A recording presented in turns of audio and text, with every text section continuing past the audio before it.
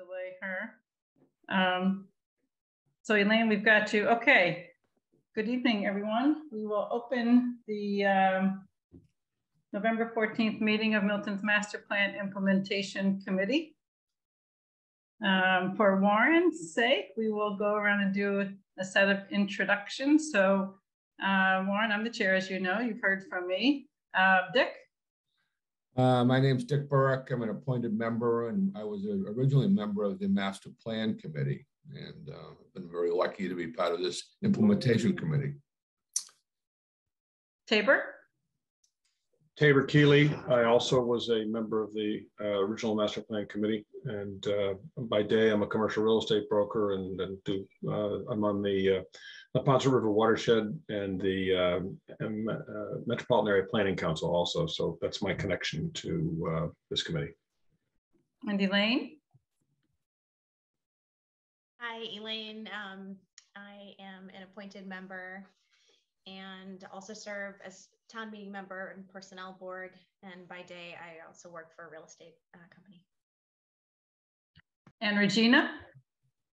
Hi, Warren. I'm Regina Campbell Malone. By day, a school teacher and resident of Milton, and I'm only one meeting ahead of you. So I hope you feel okay. And Josh? Sorry, I was just admitting Roxanne to the meeting. Josh Lee, the assistant town planner and the staff person for the Master Plan Implementation Committee. It looks like Roxanne's just in time with the last of the introductions. Roxanne? Thank you. Thank you. Roxanne Musto, member from the select board on the committee. Thank you. And one thing I didn't mention, Warren, is I'm the representative from the planning board. And an architect by day. Okay, we're going to jump right into the agenda. Our next meeting dates are December 12th. Actually, before we do that, I'm just going to say that Warren was voted to be appointed both by the select board and the planning board, but hasn't officially received his notification and therefore hasn't been sworn in yet. So we will treat him as member-elect tonight. How's that? Okay, great. So as I was starting to say, our next meeting dates are December 12th and January 16th. And anyone have a problem with those dates? Nope. We will continue to hold 7 o'clock unless anyone has a special request. Next, we'll move on to our meeting minutes. Again, thank you, Josh, for keeping us right up to speed. One second, Cheryl, did you say January 16th? Yes. That's Martin Luther King Jr.'s birthday. Okay, well, we won't hold it that day, will we? All right, so what's the next? I don't know why I didn't see that on my calendar for some reason when I looked at the date. We always just go by taking the third one, but it's all over my calendar. Okay, so how about we either make it the 9th or the 23rd? Is there any preference? We will have gone a bit since December, but it's holiday season. How about January 23rd? Fine with me. Okay. Thank you, Regina. I don't want to be keep doing that. I scheduled for Juneteenth, so that was a problem as well. So thank you. All right, and I admit to my mistake. So now we have our meeting minutes of October 26th that Josh circulated. Does anybody have any, or has everyone had a chance to look at them? And then if so, does anyone have any amendments to them to propose? If not, then I will take a motion to approve the minutes.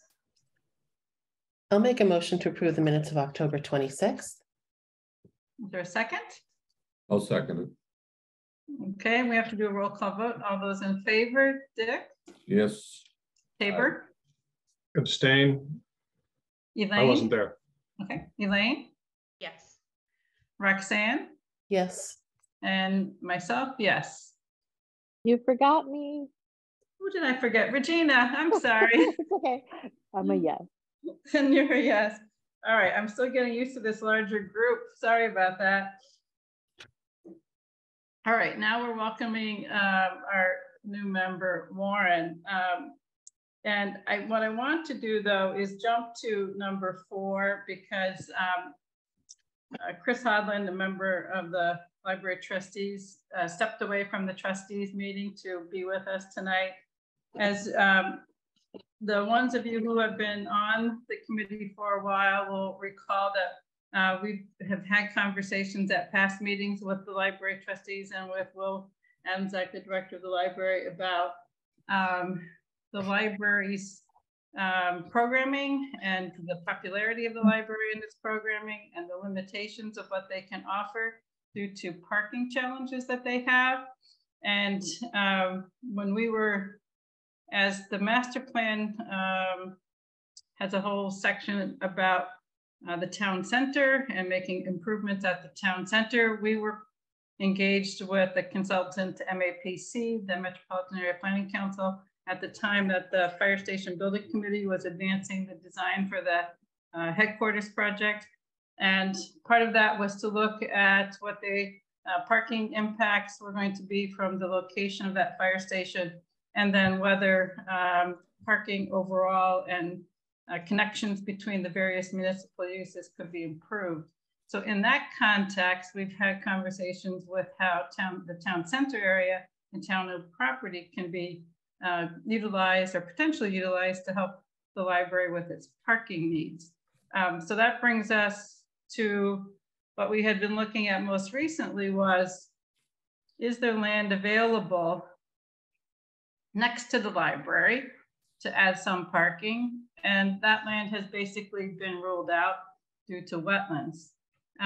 So that leaves 2 other locations that we've discussed. One of them is the area around Town Hall. However, due to the construction project right now, there's lots of vehicles related to the construction. So it's a little, there's definitely not adequate parking for Town Hall users, much less adding library users there, at least for the next couple of years. And the other place that we talked about was across Canton Ave from Town Hall, from the town green there, town-owned property next to the police station.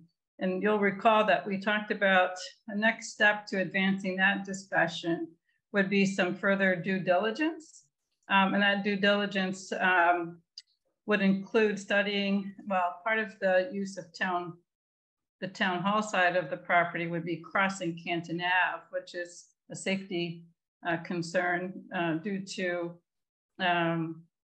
actually a safety concern for everyone, but in particular due to the population the library serves the most, which is young families and elder residents. And Chris can go into that a little further.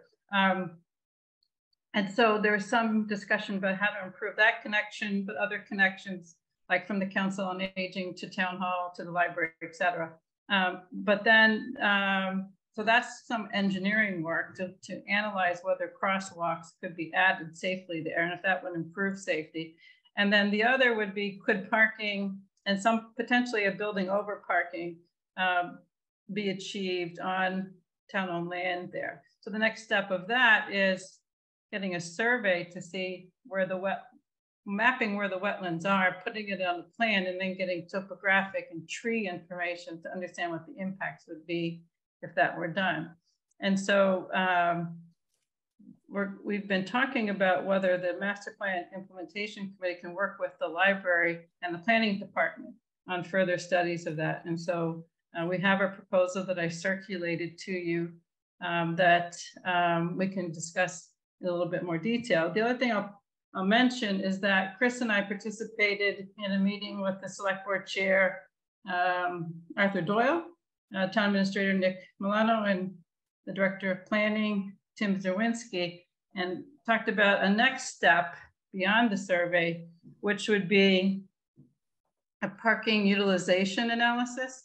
And it really wouldn't be just based on what's being done now, because as I mentioned, the library doesn't have capacity for all the programming. So it would be future looking. And then also basically interview and question process with the town hall and the adjacent users, the churches, and their daycare centers about what needs they have. And so that would be sort of a phase 2 analysis that would come after this. So that long introduction, I'm going to ask Chris if she would like to make some comments before we open up for further discussion. I don't really have any need to add details, but just to let you all know, at least the new people on here, that we've been trying to look for some parking solutions for the library for several years, and had started work with this group a year and a half ago. Actually, we started with Tim and Marina. And so we are really hoping that we can push forward this survey to see if that Canton Avenue property is a potential solution at all for us, and then hopefully get the parking analysis done as well, so that we can begin to figure out if we have any solutions or do we need to look for something else. So just looking for your support in that. So one thing that again, for new members, the committee has done is use the funds that we've been appropriated by town meeting to advance studies. We've done that in Milton Village, in East Milton, and here at Town Center. And you'll see in that proposal, if you take all of the components of that proposal, it's about $20,000. And I'd like to suggest that we continue to assist with advancing this planning.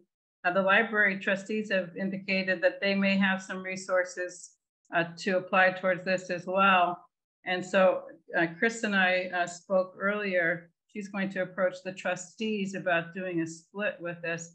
So I'd like to suggest that that we recommend use of $10,000 worth of our remaining $20,000 of the total 30 that we had allocated for this fiscal year.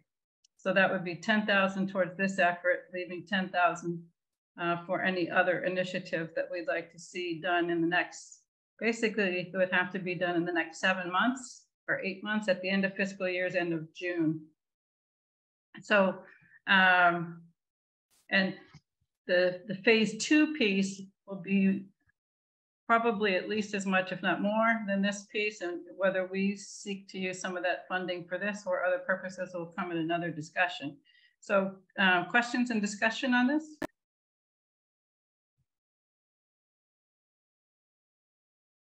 I had a question about the scope of the work, and then maybe it's just because that's part of the property that's owned by the town, but it does detail the land going right up next to the library on Reedsdale.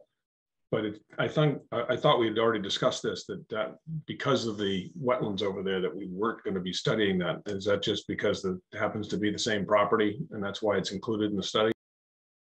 Yes, I think the focus is not going to be that part, any of that part that's wetlands. So there's, I'll pull the proposal up. Oh, Josh, can you enable screen sharing, please, so I can pull it, or can you pull the proposal up? Actually, do both. I'll do both. Thank you. You've got...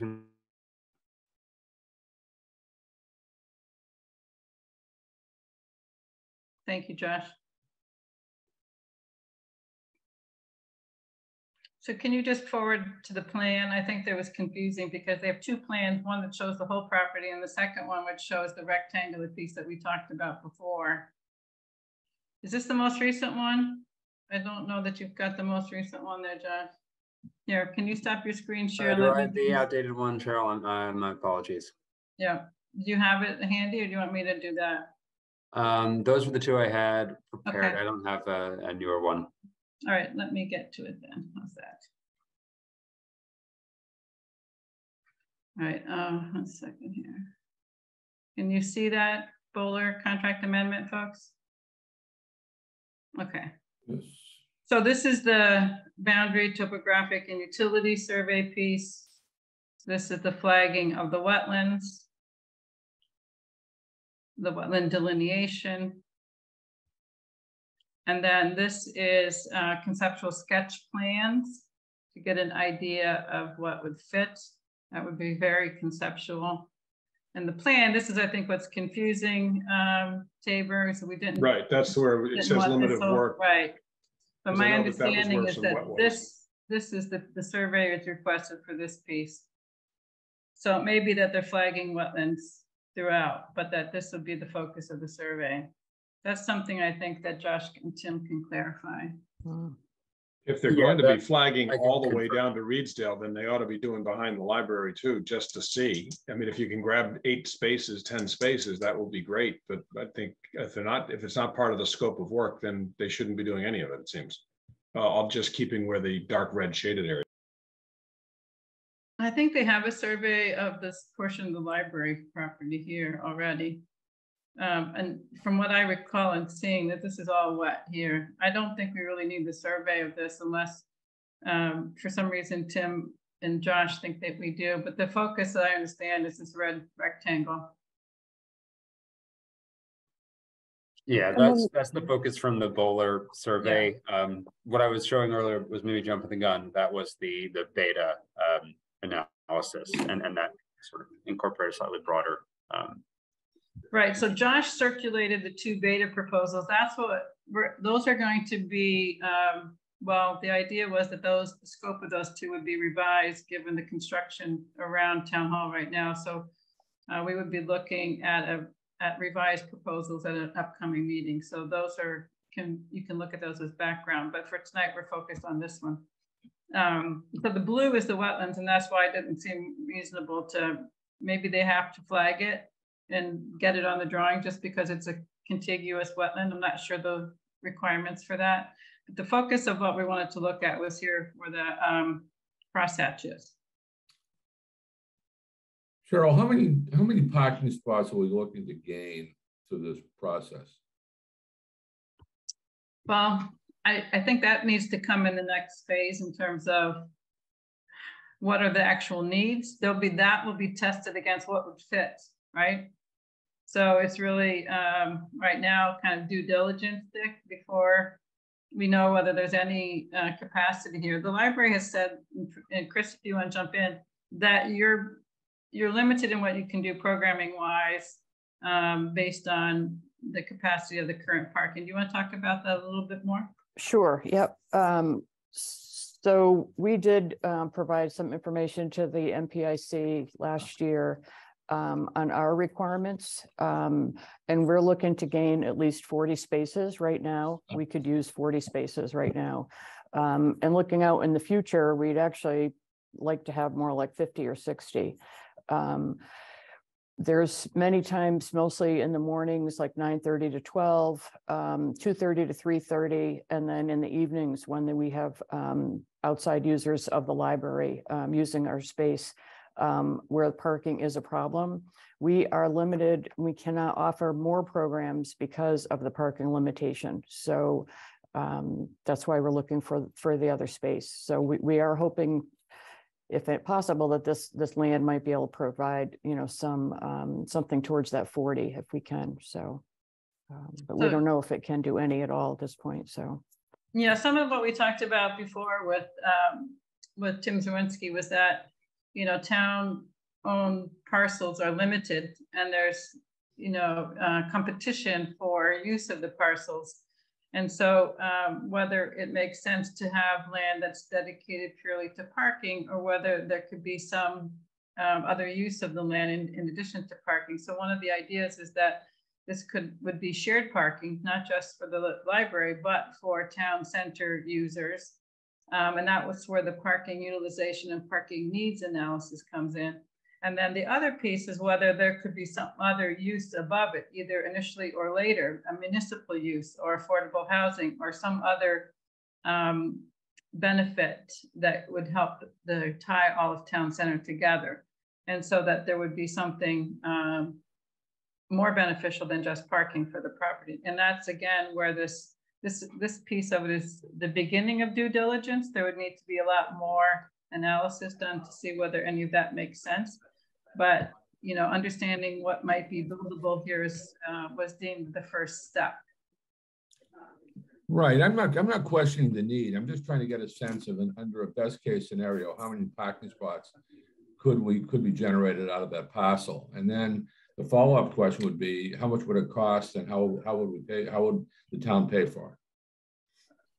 Yeah. So it's one of those interesting things. If let's just say the master plan mentions whether there would be some amenity needed or added to town center, whether that would be desirable, if, let's say a coffee shop or a sandwich shop or something like that, or if it were housing, you know, there's oftentimes a public-private partnership where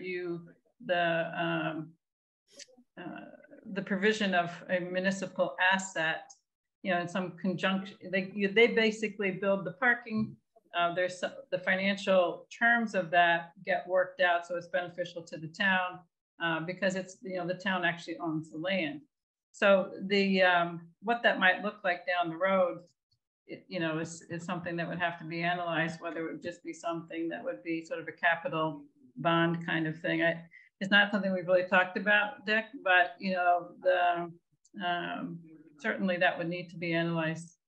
Okay, we can put that part of it on hold. I'm just wondering if everything comes in and is determined that wetlands do not affect the development of that piece of property, and we were talking about parking as a primary need of the library, how many parking spots potentially could be on that piece of property?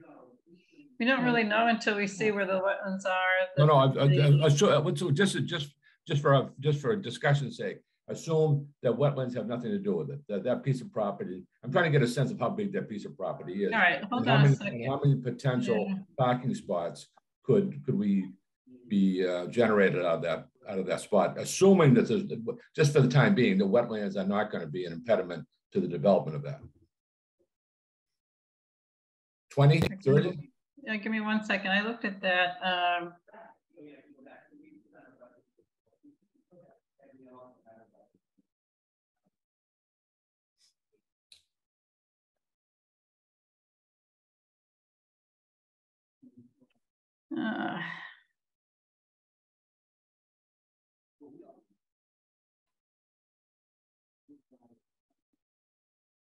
I think it's probably at least 40 on one level. And when we talked about this before, and I think I showed a section, you know, the land slopes down, so you could come, and the land sloping in two directions, so you could come in at one level potentially. This is where you need the survey, because you need to analyze this. But if you look at it just flat, like it's all a piece of flat land, not accounting for where all the trees are and where the wetlands are, right. And depends how long it goes, you know, but what we were looking at before was potentially 40 for one level. Yes, all right, thank you, that's what I needed. Other questions or comments, folks? I have a quick question, and I know this is beyond the scope of this work, but who is the abutter that is, what is that, south on Reedsdale Road? It looks like it's 100. Is that DPW or is that? Let's see, on Reedsdale is the hospital. Oh, is that right? Okay. Okay. And I think, Chris, you reached out to the hospital about the potential use of their property, and that wasn't very encouraging. Yep. Yeah, we have spoken to the hospital about either sharing some parking that they have or allowing us to build some parking on their property and somehow making that available to us. And it's not something that they're able to or amenable to doing right now. So one is they have their own parking needs that are pretty dramatic. They have a lot of their employees actually park down the street at the church and are bused to the hospital for work and back home. And they're not willing at this point to allow any other land for any development by us because they may need some expansion room themselves in the future. So, but we did pursue that.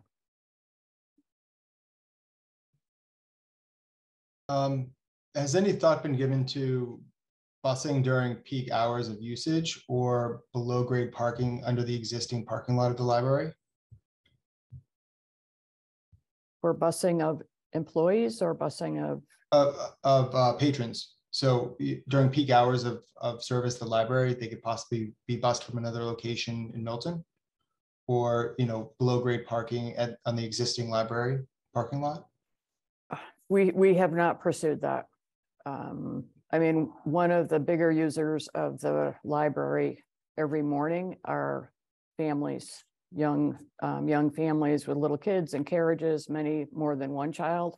I'm not sure how amenable they would be to coming out of their car with their strollers and back into a vehicle with their strollers and their children and out to go to an event. I don't think that would be a really solution. As far as going under, I'm sure any of you are much more qualified than I am for that, but we had to build a huge retaining wall even to put the existing parking lot in place. So I don't know that anything underneath is a viable option. So.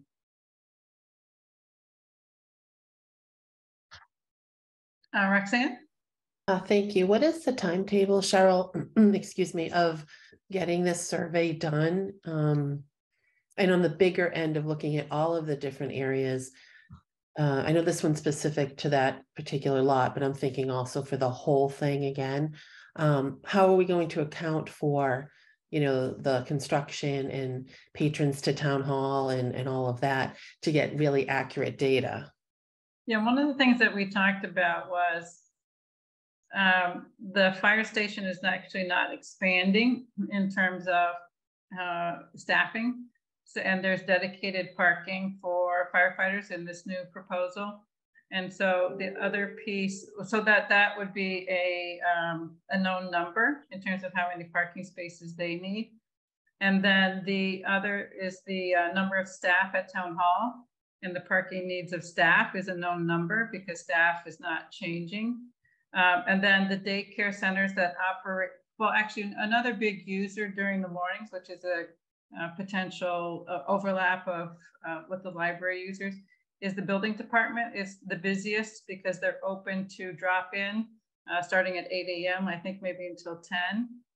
But then we could also find out by interviewing department heads and others at town hall what the maximum, what their schedules are when they receive the most people visiting, so you could get a sense of visitors to town hall. And then the daycare centers also, they their peak periods are drop off and pickup, and there's some overlap in the use of drive access for that, and that's some discussions that planning department had with them in the past, and that would happen again. So while there may be and maybe we won't be going back to in-person meetings fully like we were before, but there is a capacity at all of the meeting rooms are used at night. Like pre-COVID, when every meeting room at town hall was in use, and possibly even the meeting community room at the library and the room at the Council on Aging. So we know what the capacity of those rooms are, so we could design for maximum capacity, at least in terms of, you know, what all of these buildings can accommodate people-wise, and then assign parking to that. It won't be exactly the utilization, but it, you know, it'll get us at least a pretty good distance. At least that's the discussion that we had, and that Tim was going to go back to Beta, the consultant, and talk to them about that approach. Yeah, and Tim has gone back to them. We don't have that revised scope, but planning department's also been looking at, you know, pre-COVID, what the sort of proportion of evenings and mornings that we had at least 2 of the 3 meeting rooms in town hall in use, to see how often we were sort of seeing that full capacity at town center parking. So that work is also ongoing within the department, not just from potential consultants. The other piece we talked about was the concerts at the gazebo. You know, that's a different use, and the children that, you know, like to run around the gazebo when music's being played. And just like there's parking spaces up front, so you wouldn't have, and the access is up front there. So it is a little bit of a safety factor to think about adding more parking there. So that was something to talk about and consideration as well. And other thing I want to mention just about the town center, and it's really not focused on parking, but connections. When we did this work with MAPC pre-COVID, we did do one forum with youth, and we had participants from the middle school and the high school, and they spoke about how they after school, how they go to the library, or they go to they need a place to, well, some of them said we're not all in sports, and so it's nice to have a place that we can go and hang out also. You know, there is the Wildcat Den that's targeted for the middle school, and there's still really not anything comparable for the high school. But they did talk about wanting to have some seating in that green space, in the park space that's next to the fire station, and have, you know, having a place to pick up a snack after school was advantageous, would have been nice to them, they said as well. So we have notes from those meetings if anyone's interested, but we could talk about that as we think a little bit further about planning in town center. I mean, I really like the idea of seeing what's possible on that site, and, you know, can we develop there? Can we put parking there? You know, I think it's worthwhile. There's, I mean, so many things in that prime location. I mean, you have so many people that go there on a daily basis, from like the library, the police department, and you've got the hospital nearby. And, you know, if you put even a small commercial, like if you had a coffee shop there, you know, I think it would do really well. Or increased parking wouldn't just be utilized by the library, but you have, like you said, programming at the gazebo. So I think it would just be really good to know like what we're working with and what the possibilities are. Actually, I'm going to mention one other thing is that we received an email through Allison, and it might be 2 years ago now, but I rediscovered it again. It was someone who was interested in the potential of town center as really a town center, since it is, you know, like the master plan identified, Milton lacks sort of a downtown. It has these pockets of commercial, and then it has this municipal center, but it's not really kind of a downtown as most towns might have. But the connection between, you know, police and youth was identified as this person who wrote in, and having a better connection or more welcoming maybe connection to the police headquarters was something that was thought to be something to be thought about. And so, so that's something, again, it's not really the scope of work for this piece of it, but this is just one piece, you know, of what's potentially, you know, more analysis and study. And if you look back at those recommendations in the master plan related to some of this, you know, it's not just about fulfilling the needs of one particular thing, but the idea is that this parcel would need to be multi-purpose, right? And it would, part of it would help serve the library, which is really serving as a community center. And I think that's something that was in the master plan too, is to help support the library in continuing its effort to serve as a community center.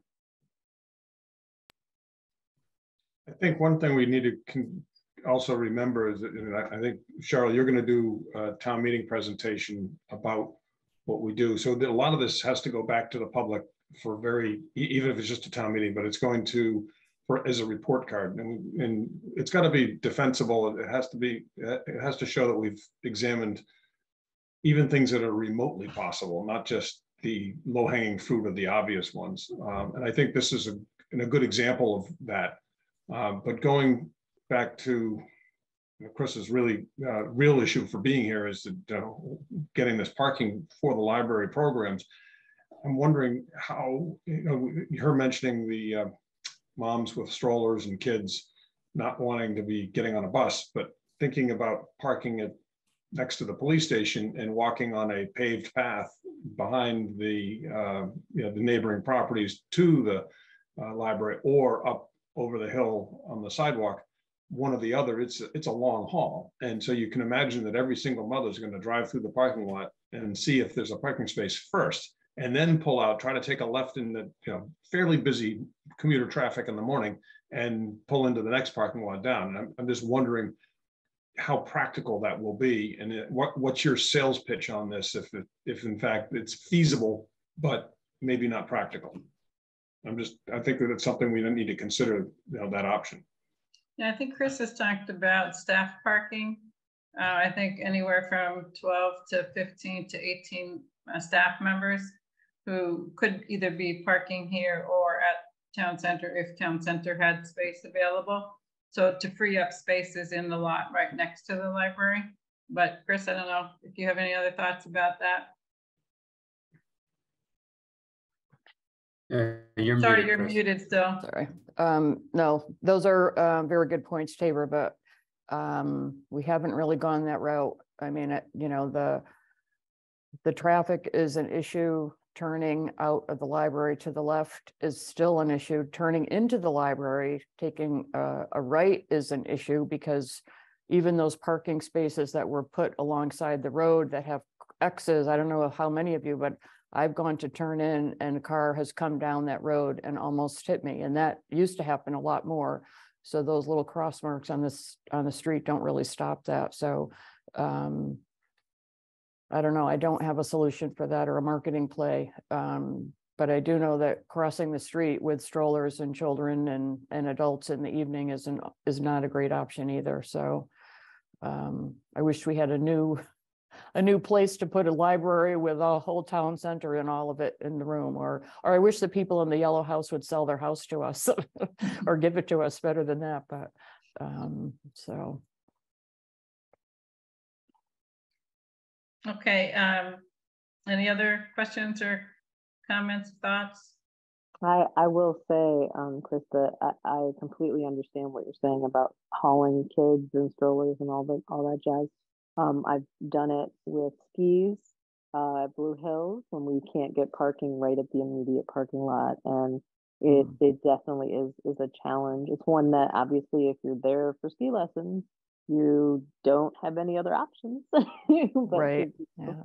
And so perhaps that's something to consider too, is that if the option is to tank the trip to the library or walk a block down the street to the red square area, that might be something that's preferable. Yep. Yeah, I think one of the considerations that we're having out on the town level is that because of the hill that Camden Ave is on, it makes the pedestrian crossing a particularly sort of blind spot as people are coming over the hill. So if a parking solution can be found on the same side as the library, that'll help minimize any sort of pedestrian danger. Though we're still sort of interested in seeing what we can do for pedestrian crossings anyway, because that is an important part of that connectivity. That'll be part of the due diligence too. It's Beta can do that in engineering analysis of whether a crosswalk can safely be added, but that'll come in the next phase. All right, so what do we think about the suggestion that I made of, well, let me just do a reminder. We generally make our recommendations and they're sent to the select board and the planning board for support in terms of use of these funds. So if we would like to make that recommendation, or if we have other questions, I'm not ready to do that. I'd like to be able to move to our next agenda item. So if we can have some sense, oh yes, Chris? Can I just ask if you could clarify the amount? So I thought the amount was 25,500. Okay, so let me go back to the proposal because I just used something from my memory. I think it went up with this revised edition. So okay. Sorry, I have lots of files open. Give me 1 second. Go back to, this isn't it, but sorry, 1 sec here.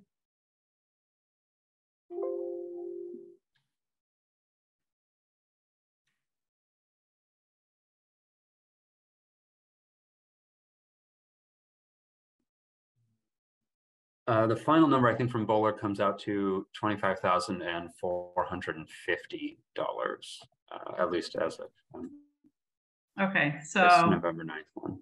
Sorry, I didn't do the math. So what's the math of half of that? That would be, oh God. You muted yourself, Josh. I didn't want you to hear me doing underwhelming mental math. All right. So what did you say the total was? 25,000 and 450 divided by 2 is 12,725. all right. Yeah.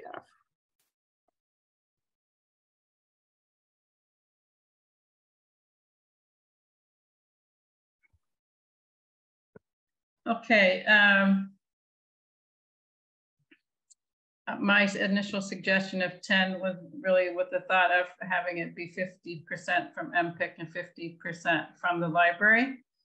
What we're looking for with the phase 2 is to have the select board or have a 3-way split if possible. We have to see what that fee proposal looks like and further discussions. But on this one, I would, with the interest in moving this forward, I'd like to suggest that we consider that amount.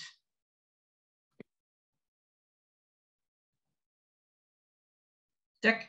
Cheryl, what happens if the library is unsuccessful in coming up with their 12,725?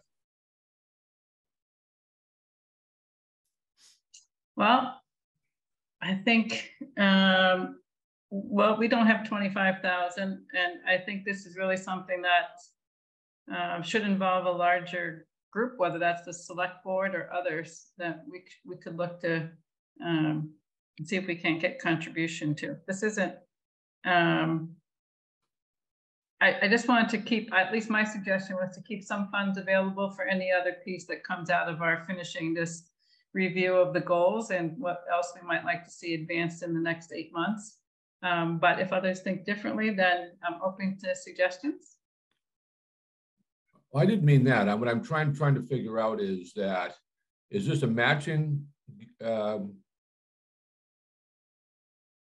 we offering a matching gift to, or a portion of the cost pending upon the library or the town or someone else coming up with the remainder of the money to go forward with the project? I don't think, you know, half the money is going to get us much in terms of a report. Right. No, it would be, the thought would be to try and get this work done. Chris, you have your hands up too, so maybe you can fill in here. I was just going to say, Dick, I can't speak for the whole board, but I would find it extremely unlikely that the board wouldn't support and pay for half of this. Like I said, we've been trying to push this forward for a long, long time, and this would be hopefully some real movement finally towards that end. So that doesn't really answer your question, except that I think it's pretty likely that we would be able to fund the other half. Well, that's a good enough answer, Chris. I'm not trying to put anybody on the spot here, but I'm just trying to think that, you know, going through this exercise of how much money and why we're doing it and things like that is really contingent upon someone else coming up with a equal portion of the total cost, right? So to say that we're going to recommend, we're going to do 12,725 without the match, doing half the project is not going to get us where we need to go, right? So I hate to put it on you, Chris, but I think that's, you know, that's where, and when do you think you would find out about the willingness of the board to go forward with that? I'm hoping to go back to the trustee meeting, which is across the hall. It started at 7 and I came out for this. So I hope to get a vote shortly. I can pop back. I'll let you go then. That's I'll text Cheryl if that happens. All right. Okay. All right. So do we have some consensus that we think this is something we'd like to support in use of our funds, folks? Do you need a motion? I need a motion if we have consensus. Yes. I'll make a motion that we do this contingent upon them coming up with the other half, and obviously Bowler's not going to do it for half anyway. So I think that's sort of an unwritten truth, but I think this is something we've been working on for a very long time, and I'd like to, you know, clear the decks and get this started. And if it's going to start, we got to begin with this. So that it makes the most sense to before Bowler and everybody else raises their prices. Let's get it done and lock it in. Okay, so Tabor, will you include in That's your a motion that to the amount of 12,000? The 50% of that cost that Josh had brought up, which is 12,725, I believe, and that we offer that up to the library to you know, for them to bring up a matching amount. Okay, do I have a second? I'll second it. Any further discussion? Okay, we'll do a roll call vote. Tabor? Aye. Dick, Yes. Elaine? Elaine, sorry, I didn't hear you. Yes. Roxanne, Yes. Regina, Yes. and Cheryl, yes. All right, Chris, I'll be looking for your text message. Thank you. Thank you all. I appreciate it. So Good luck, Chris. thank you. All right, let's move on. We welcomed you, Warren, and you jumped right into a detailed discussion, which has some history, and not everybody here has been involved in it. But if we need more time at a upcoming meeting to go over some of any of the town center discussion, we can just let me know if you'd like to do that, okay? Because we do have some work that MAPC did. I mentioned a plan, and I can show you some of that work if you'd like to see it. I'm happy to do it offline too with individuals if you'd like to do that. So the brief overview of the master plan, we did this for Regina, and we'll do a quick one for you, Warren, which is, you know, there's, it was done in 2013 and 14. Dick and Tabor mentioned they were on the original committee, as was I. That was before I was on the planning board. The planning board adopted that plan in 2015, and then town meeting, well, a big part of it, and you probably saw it if you looked through all of the recommendations, was to have an implementation committee so that the implementation of the plan would have somebody looking out for it, if you will, that it wouldn't just go sit on a shelf and not be looked at. The last time the plan had been updated before that was in the 1970s. And so it was a pretty big effort. At that time, there was 3 volumes, there's lots of information, lots of data. But our work is really focused on the implementation, which is in volume 1. And there's 7 goals outlined there with over 100 implementation strategies. And we've been working our way through all those strategies in that spreadsheet. And yay to everyone who's been putting in the time on that and doing the follow-up work on that. Our new members jumped in and got themselves up to speed. So that's been great. So again, off to Regina and to Warren, I'm happy to give any of my institutional background knowledge to you. And if you, we can't do it as a group outside of these meetings as open meeting law, but we can do it at one of these meetings or individual if you'd like. So any questions about that? But just one other thing I'll mention is we have successfully requested funds from, from the warrant committee and supported at town meeting. Some years it's been 50,000, some years, the last few years it was cut back to 30, just with budget considerations and other priorities for the town. But at least we've been very pleased that the town meeting has agreed that some of the implementation requires resources, and our resources are really on the planning side, but those have been leveraged. The planning department's been great in getting grant monies, and sometimes they need a matching fund. And so we've been able to provide that. That's where $10,000 of the current year budget is going towards East Milton Square zoning effort. And they leverage that 10,000 to get another, what, 40,000, Josh? Yep. So that's gotten us a total of 50,000 from UGAL and the state to put the sort of vision that was developed in the visioning process into actual zoning language. And an RFP for that is just about to go out. We're able to use funds to advance the bicycle and pedestrian master plan, to advance planning at Milton Landing, which is now, that work is being implemented through a committee of the select board.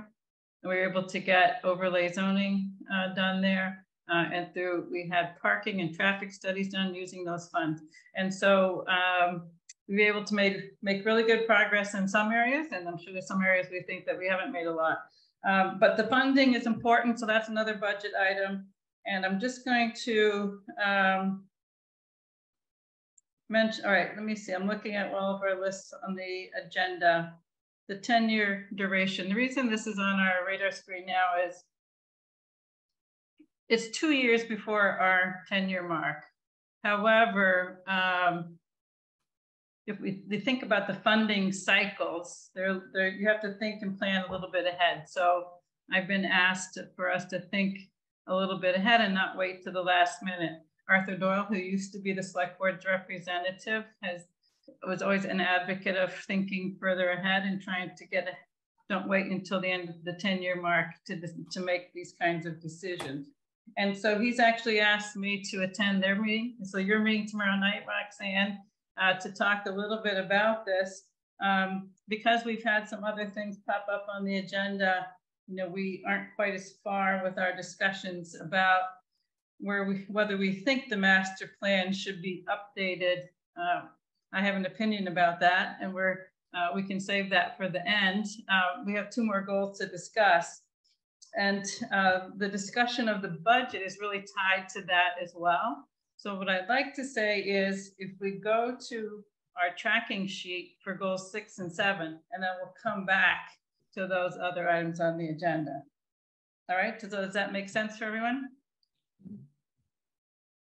All right, so Josh, would you like to screen share? Or would you like me to on the spreadsheet? If you could just, I'm only working on one screen and I need to use half of it for your minutes. Okay, and you do such a great job with our minutes. I'm not going to take that away from you, that's for sure. All right, I'm working on a laptop, so it's a little bit, just give me a second to get where you are on my screen organized here. All right, everyone see the sheet? Mm-hmm. Yes, I'm sorry. Yes. Yes, I see now. All right, so here's this tracking sheet, as we know, has the goal, which is now we're on number 6, and then the strategies, which are all numbered, what priority it was assigned at the time, whether it was considered low-hanging fruit. Low-hanging fruit was really something thought to not require a lot of resources, whether personnel or funding. The MPIC leader is really the person who's following up on the status of it. The lead party is who is supposed to take the lead initiative in implementing that strategy, and there's partners identified. And then we've assigned whether that strategy has been started, whether it's halfway met, or whether it's fully met. And then we've been putting notes here on the side. What I did today was start to highlight, yellow being where we have falses all the way across, which means we've made no progress. We want to see if we think that's really the case. And then the green ones are where it's true all the way across, where we've made great progress. And then the others are in between for now. So that's why the colors are there. So this particular goal 6 is to provide high quality public facilities, services, and infrastructure. So I'm going to go to each of us who is assigned to this one and just at least talk about what you've learned, what you've sort of included, which is a lot of detail here, Elaine, thank you. And you've identified that you think this goal's been met, or this strategy's been met. Yeah, so sorry, I'm also jumping between screens here. Mm-hmm. So repair and renovate town administrative offices as needed.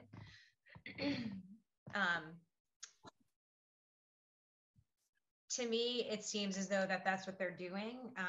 The director of consolidated facilities oversees the maintenance of the town offices, and he designs, plans, and completes projects that are under $25,000, depending on what funds are available. And then the projects that are over the $25,000 threshold are submitted to the capital planning committee. And then some current projects that they're working on are a new chiller. I mean, these go out all the way at least till fiscal year 2028. They have plans for all sorts of different projects, such as I mentioned, a new chiller, new water bubblers, exterior window improvements and things like that. So it really does seem like this goal, in my opinion, is being met to the best of their ability with the funds available. Okay. You want to go to 6.1.2 then? So ensuring that school buildings continue to be well maintained. Similarly, repair requests are submitted to the Capital Improvement Planning Committee yearly. Upcoming proposed projects include many district-wide improvements, so masonry repairs, playground equipment upgrades, a new maintenance work van, and then there's individual school improvements as well. So there's a couple examples in here too. So they do, it's kind of similar, you know, where they'll submit their requests yearly, and then again, depending on the budget and what's approved, make those repairs. Okay. And then 0.3. So provide adequate facilities to accommodate public safety functions such as, specifically fire and police departments. So due to the pricing and supply chain impact of bidding out large long-term building projects, the Fire Station Building Committee decided to not bid all 3 of the fire stations at once. So they did get a bid for the headquarters station, and that project is underway. Because of some structural issues with the engine bay floor in the East Milton station, that one will likely be the next one that they bid out. That's not confirmed, but that's just what I was told by the Fire Station Building Committee. And they are under, sorry, there's a mistake here. This is supposed to say contractually obligated to build a new access driveway between the East Milton station and the existing rectory. So that will be completed in July and August of 2023. So I think that they've definitely been making progress, steady progress on this goal. Great. Okay, Roxanne. Support the Department of Public Works in their effort to update outdated facilities. And they had ARPA funding, select board request for Norfolk County approval of funds for the Harlan Street culvert assessment, and they've had $1 million awarded under the Treasury ARPA funding for Milton for water main work. So this is listed as false on all 3. Roxanne, would you say this should be a true here? I would think so, yes. Yeah. And do you think it's more than that, more than just started, or do you think it's just at that point? It might be. It might be. It's certainly not met, but yeah. I mean, there's a good, you know, they're constantly working on this, so right. Yeah. Can I ask, when you say constantly working on it, does that mean that there's like they're building, or that they have received like permitting permission to do this stuff? Like, the money's been spent? I'm just curious how we go about rating those things as started or progress met. Do you want to explain that piece, Cheryl? It's going to be different for different ones, I guess. Yeah, I mean, they have ARPA fundings for some things. So those are sort of one-time use funds. So like ARPA funding is one-time use fund for that. Or they get different grants for different things. Are the water and sewer included in this also? Because I know that the MWRA is constantly either low or no interest loans or grants for repairing that, and that's ongoing, sort of probably in perpetuity. Right. I mean, I think there's similar. There's different things. I mean, we talked about that earlier in one of the other ones earlier. I think last time we met with the MWRA funds and so forth. So. Yeah, I mean, one of the things I'm looking at here, 6.1.4 in the more detailed part of the plan, the DPW had a facilities analysis done, a whole study done, and there was a recommendation because there are a lot of outdated facilities and at the DPW property, and that plan hasn't been implemented at all. Any of those, I don't believe. So I think leaving this at started, based on what Roxanne said, probably makes sense, but not to 50%. And to Regina's question, it's really a judgment call based on our knowledge of what we're able to gain by reaching out to these departments. It's really not more than that. Yeah, no, I get it. I just, I'm learning, and so my goal was to figure out if started means, you know, maybe it's always about having the money at that point, or if there's so much planning that goes into it that there's no way you can be considered starting until all the grants and funding is secure. I'm just trying to figure it out. Thank you. Yeah, some things I think which have ongoing kind of needs, like in consolidated facilities, I think it's important that it's noted that that department continues to be supported by funds, you know, funding. So as long, you know, to make sure that that's on the radar screen, that funding needs to stay there and not go to something else. Because, you know, there's always a budget challenges, as I'm sure you're aware. Yeah. Dick, you have your hand up? Yeah, just to follow up on your statement, Cheryl, in terms of the study that was done a number of years ago, and I think it was as long as 10 years ago, on the actual DPW yard and usage of the property. Do you think it makes sense to get an update on where that is, or is that just another study that sits on the shelf somewhere? I don't think there's been much talk about it recently, and I think so. Maybe Roxanne could reach out to Chase Berkeley and find out. So yeah, Sure, I can do that. Okay. Yeah, Roxanne, just to find out where it is. I mean, I don't think there hasn't been much said about it in a number of years, and looking at, I think there's a new 40B development going on, being proposed right up the street from that. I think, you know, we should kind of take a look at, you know, what is that the proper use of that property as we look at everything in the town? Is it, could something else, could the DPW yard be moved someplace and that land be used for other purposes? But I think there was some fairly strong recommendations that came out of the initial report that probably, I'm almost positive nothing has ever been done with it. So might be interesting. Yeah, it'd be interesting too, because it predates Chase Berkeley's arrival here. Yeah, it's been probably, I'm going to guess 7 to 10 years. And you know, there was a lot of talk about doing it, why we're doing it, and then all of a sudden there was a report that was virtually just put on the shelf. And I think we owe it to ourselves to know what was recommended, what happened to it, and is it still something that should be looked and thought about, or it should be just discarded.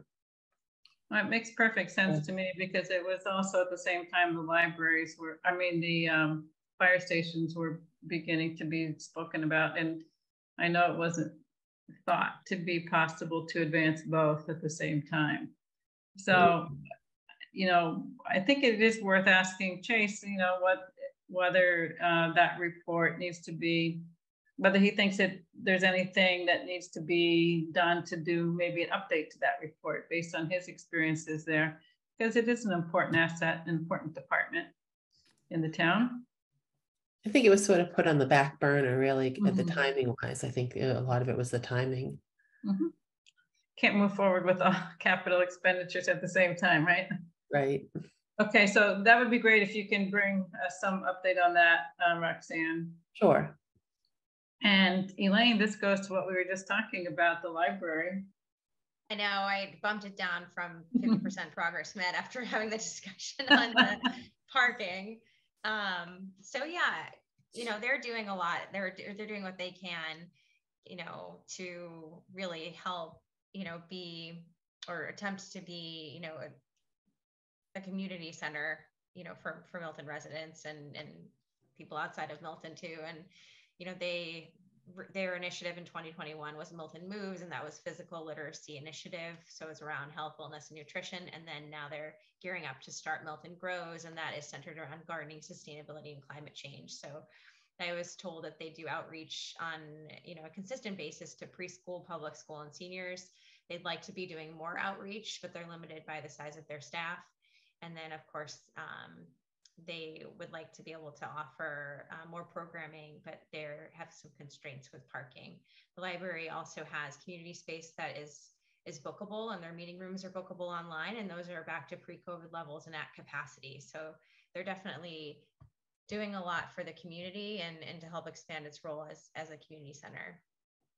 It's interesting in the detail, again, it's on page 190, if anyone has the plan in front of them. It says the two of the bullet points at the top: address parking limitations and improve pedestrian and bike connections and street crossings. So almost 10 years later, those items are still outstanding. So I think I mentioned earlier that it's in the plan to help with the library. So there you go. Yeah, it feels good that we're putting some money behind those efforts. Okay, great. You want to move to the next one? Provide adequate recreational facilities accessible to all parts of town and for all ages. So this is similar to one that we did a couple months ago or last time we went through this, but street hockey rink at Kelly Field, which is new in 2021, and Cunningham basketball at Andrews Park is being redone, and the Milton High School, and then there's the pickleball and tennis courts that were also installed. So they're kind of doing what they can with the resources that they have available as well. Okay. So you've given Cheryl, Elaine, I'd also add the Community Preservation Committee has a playground proposal for funding in the Peverly Park part of town to sort of meet a recreation need in a part of town that has limited playground. So that's also something ongoing. One more time, sorry. There's a proposal for a playground built at Peverly Park to service sort of the childhood recreation needs in on the west part of town that has no playgrounds currently. So that's an important sort of element of the broadening the geographic scope of our recreational facilities. Great, thank you.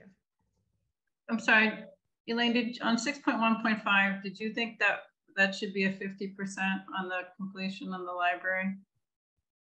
Or no, because I think given the top, the two priorities that you mentioned, and that there's still so much to be done, I don't think so, unless others disagree. No, I just wanted to see if we were just talking about that. Okay, I'm fine with that level. That helps support what we're working on now. All right. And thank you, Josh, for that update on the CPC. Then Elaine, I think it's next for you also with 0.7. Yeah, so that's support the Milton Cemetery efforts to provide adequate space and service to town residents. So they did acquire a parcel of land that they plan to create a meditation garden with a walking path through. They are currently fundraising for two projects. One is to rebuild the historic stone wall on the cemetery property, and the other is to create a veterans memorial sited at the Garden of Honor.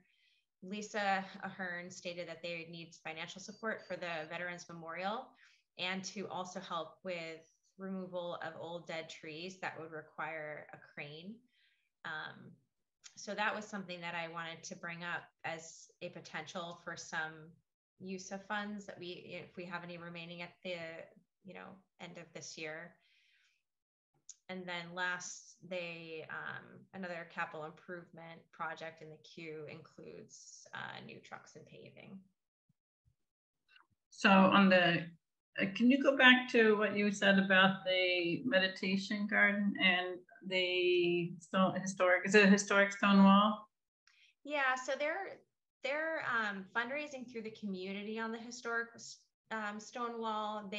When I talked to Lisa, and she actually asked if it would be okay if they sent over a more comprehensive list of kind of what they're hoping to work on, but this is what that she provided me as of now, and what they could really use some support in is the Veterans Memorial that they'd like to build, and then removal of some really, really old dead trees on the property. Okay, some of the things may be appropriate for us and some may not, but maybe we'll wait for the list and then we can talk about that in more detail. Sure, that makes sense. Elaine, I'm sorry. Yeah. Was there any mention made of the housing that's there on site? Because I know the former director was using it, or at least passed, but the current is not, and therefore it's vacant. And whether it's income producing property for the cemetery to be able to use some funds to do other things with, or I don't know the story behind it, but I'm just wondering if that was part of the questioning. No, and it didn't really get brought up. but I can circle back and find out. Yeah. That might just be a source of funds for them, you know. Yeah, definitely.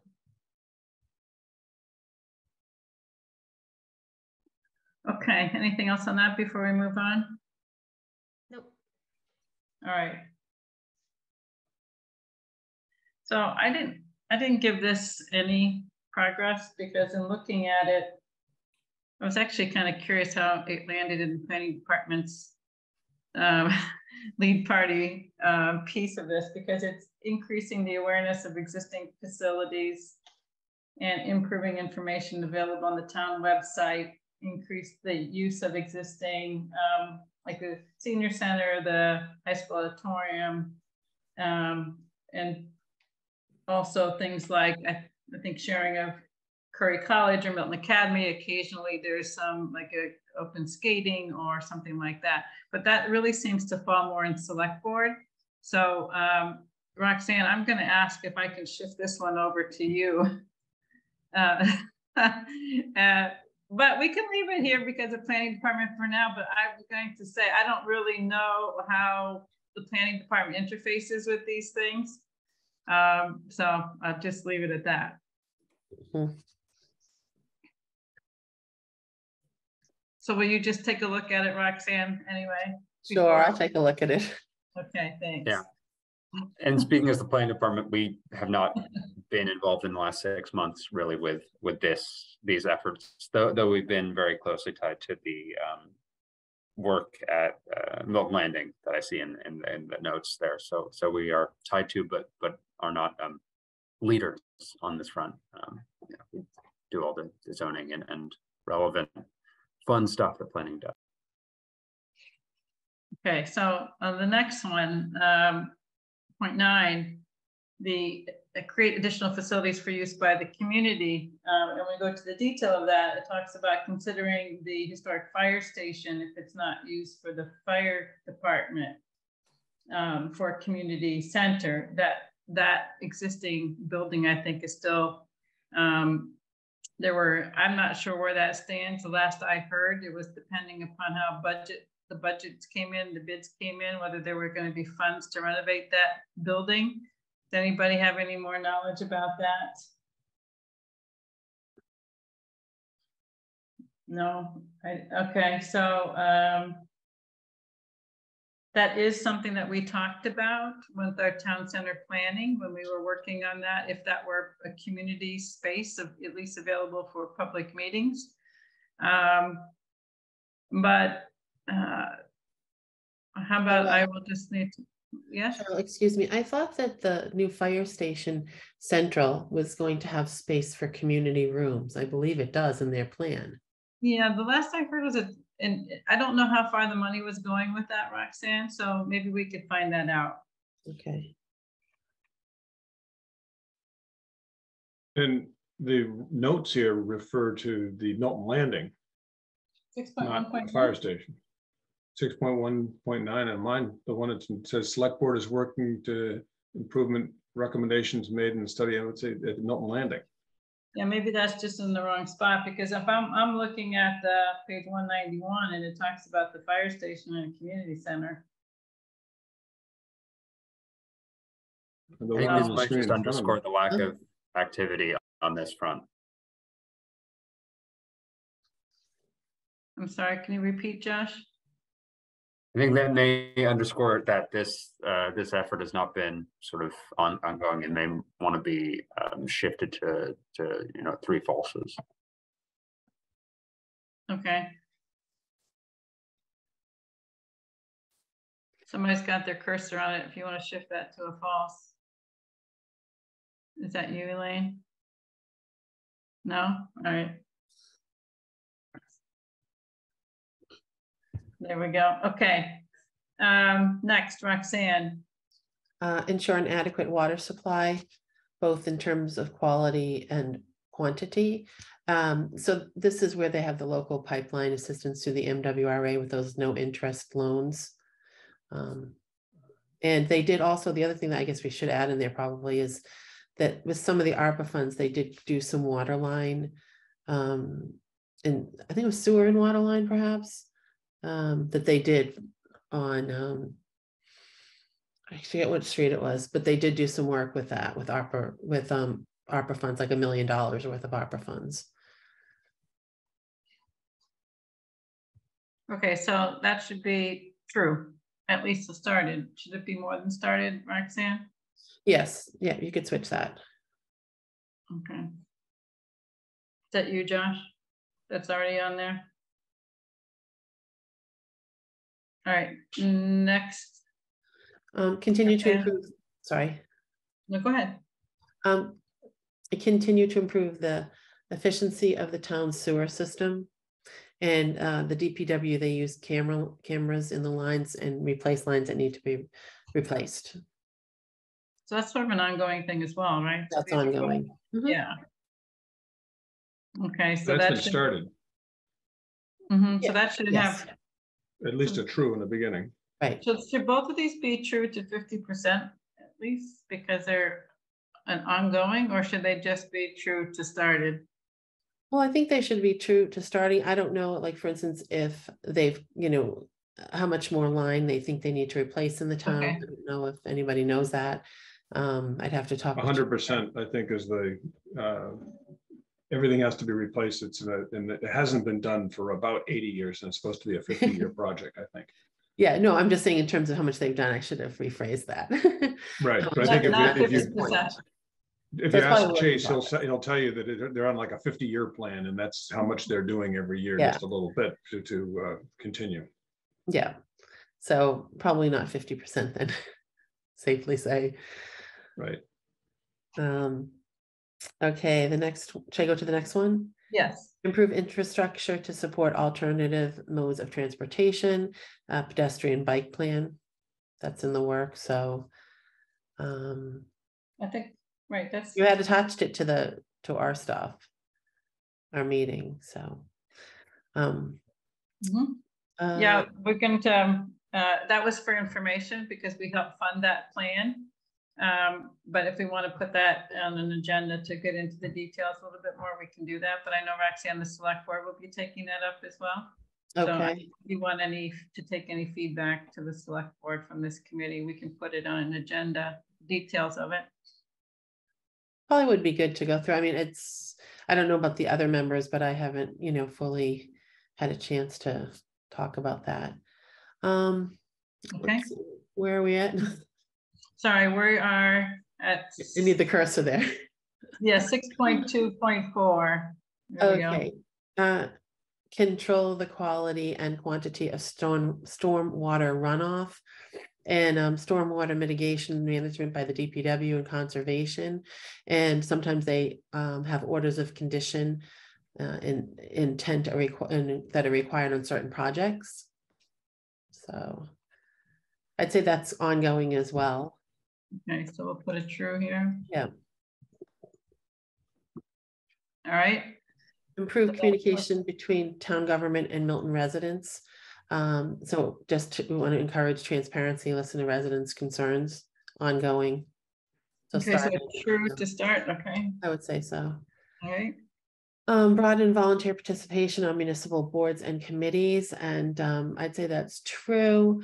Whereas Erin Bradley and myself are on that subcommittee to look at the committees that we have in town and the process and so forth. So I would say that's, in the works. So definitely started. And there is. Roxanne, would you say, sorry, to broaden the volunteer, was that also diversity? The select board has a diversity and inclusion plan, right, that you adopted? Yeah, so it's really to make sure that people know like what's available for committees, and we're going to work on some guidelines and things like that for committees, anybody who's on a committee, and encourage, diversity of people to get involved in the town and committees, and making sure that we're putting the information out there to what's available. Okay. Yeah, because I'm looking at the detail and it says recruit volunteers from all parts of town and all demographics, including youth, minorities, etc. Yeah. So, okay. So, so it's ongoing. Started. All right. Yep. Continue to focus on implementing sustainability measures for the environment, including energy conservation and use of alternative sources of energy, recycling, and kitchen waste collection. So you can see in here is the launch of the community electricity aggregation program. And I think Josh and Mira are doing some things through the town, looking at some of these different things with regards to sustainability, correct? That's totally correct. I can put a full list of the work we're doing in the comments, but it includes getting certified as a Soul Smart community, which gives us greater sort of eligibility for certain grants and it counts favorably when we apply for environmental grants to the state. We're working with Winter Valley on a microgrid feasibility project, which we're anticipating getting grant funding for in the next couple of weeks. We've just been awarded $50,000 from the Community Compact program to analyze a greenhouse gas inventory that we did in-house and completed last month, bring it up to sort of international compliance, and then use some consultant support to prepare a high-level executive sort of action plan out of that, which we're doing in partnership with Sustainable Milton. So those climate action planning efforts are ongoing with a lot of success, and we're also working on some low impact design zoning work on both the sort of subdivision and cluster bylaws as well as some broader zoning proposals to come sort of in the longer term. Josh, can you speak to the kitchen waste collection aspect of this particular line item? I know I had questions from several neighbors and constituents that were asking about, well, Boston has its own composting efforts, and I'm just curious where we are in the process. Yeah, that's being led by our environmental coordinator, Mira Patel. So she certainly knows this more in depth than I do, but it's an ongoing concern. We are working closely, in particular with the schools, to do more industrial sort of scale compost, as well as we do have pretty regular conversations with Bootstrap Compost, which does composting programs in the greater Boston area. So those conversations are ongoing, but there hasn't been significant progress in the last couple of weeks, as far as I've been informed. So Josh, maybe you can check in with, I know at the Fruit Center, they have something there about a program for curbside pickup of kitchen waste, and they're looking for enough people to opt in to do that, and then the pricing will be able to go down. So maybe you can look into that a little bit more. I started to look at it, but I haven't delved into it in detail. I just know that it's there, and it would be, I think, definitely attractive if enough people knew about it. Maybe enough would sign up, and we could get that going. Mira has been, I think, posting on town social media, going back to the transparency work. So there's certainly efforts to try and publicize this. I know she made some stickers too about composting that she's given out to Milton High students as part of their Earth Club. So trying to get out the sort of word, but it's firmly in her remit. So I'll check in with her and update you all. I think going to the schools could be interesting too. When my kids were in elementary school, there was an initiative on not using so much like plastic bags.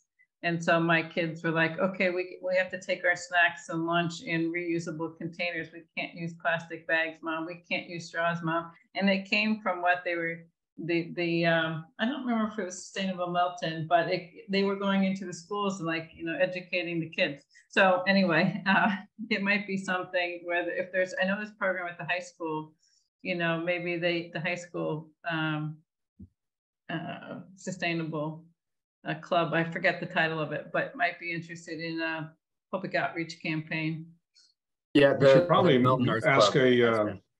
the school department is responsible for doing this on a townwide basis anyway. I know the DEP has mandated it for recycling or composting food waste from the town, because the town as a whole produces more than, I forget what it is, but it's, what is it, like a half a ton a week or something like that. And I know that Glover and Tucker are working on it now. But I think they lost Jackie Morgan as the food czar in town. She was running all the meals, and I don't know who is doing it now, but I think there was a hiccup before it could be spread to other. So at least that's the Sustainable Milton folks are saying that right now that it's just at Glover and Tucker, but I don't know to what extent. I'm forgetting if it's a state law or city law, but restaurants and it's a state DEP, required, right? Yeah, it's all colleges and you know, but I think I forget what it is, but it's a so many pounds per week, and I think Milton reaches that if you combine all the schools together. They do. But we also have like the restaurants, the fruit center, Milton Hospital, Curry College, all those places, right? So they would be mandated also by state law, Tabor? I don't know about the fruit center necessarily. It's the amount of the restaurant. It depends on how many pounds or tons a week you produce. Okay. So it's a measurement. I mean, hopefully it will be mandated, in my opinion. I mean, I don't know. Well, the fruit center's doing composting. I know they're participating. That's where they have it at checkout. I'll have to look into that a little further. Breaking news, the trustees approved the 50% match at the library. All right, there we go. They did, just one other note on the composting. There, the Department of Public Works did share like a code that you can get your first month free, and then it's $6 a month, which is a pretty good rate, but not free, but something. It's got to be less than what it's costing us to send it to landfill or incinerator or wherever it's going, right? Okay, well, isn't that interesting? That generated a lot of discussion, that particular topic. I think it's definitely of interest. All right, so are we all set with that one? I think so. Okay, Roxanne, to see you again. Yeah, too many of these. So a growing elderly population wishing to age in place. And I wrote down here programming at the library, bringing books to the elders, programs with the nursing students at Curry, and programs in the transportation. Yeah, it seems to me Council on Aging is doing a lot of programming. They have a lot. Yeah, so what do you want to put here, Roxanne? I would say it started, and okay. I would say probably 50%. I mean, they have so many programs and so many, you know, I think that would be true. Okay. Okay. All right, then we're going to go to Elaine here. I get jealous of the programming they're doing sometimes. So support teens in their expressed desire for more to do. I noted here the Wildcat Den reopening. There's a ski program that we have at Blue Hills. There's the Milton High School Drama Club, which is top of mind after their Beauty and the Beast last weekend, which is incredible. Sports clinics. There was an expansion clinic lineup in the summer of 2022 to include track and field, and then the new street hockey rinks as well. So I would say that kind of go back and forth on started at 50% progress. I think there's probably a lot more that we could do, but I think that there's been a lot of effort to especially get the Wildcat Den back up and running and have different programming around town. Okay.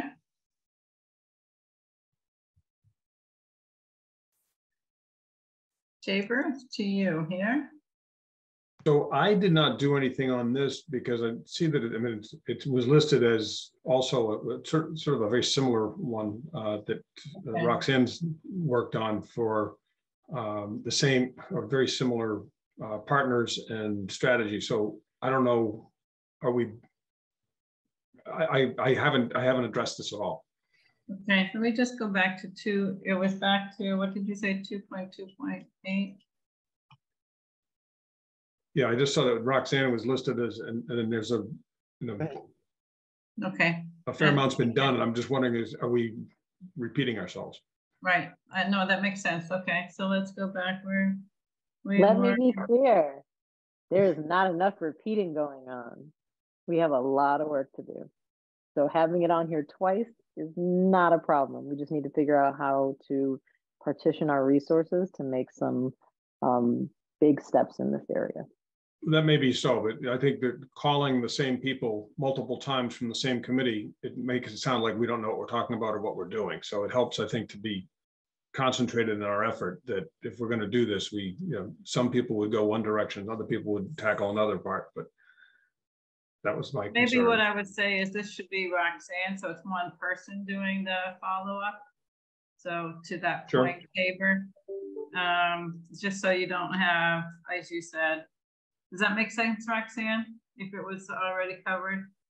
I think it was covered in that other one. Yes. It Right, was so let's pretty- go back to that because I think that was before Regina was on the committee. We'll just take a moment to go back to that for a second after I take this in. Sorry, we have Roxanne with two different. All right, so 2.2.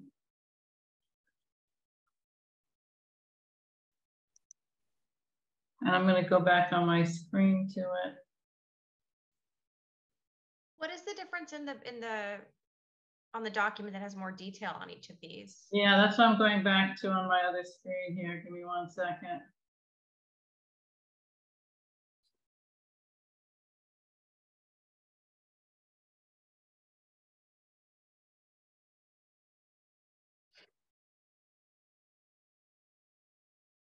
All right, so 2.2.8, under the bullet points, there's promote equal opportunity for minorities, men and women, and prevent housing discrimination.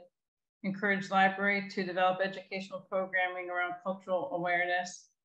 Form a newcomers club to welcome new residents. Develop orientation to Milton materials. Work with faith communities on this.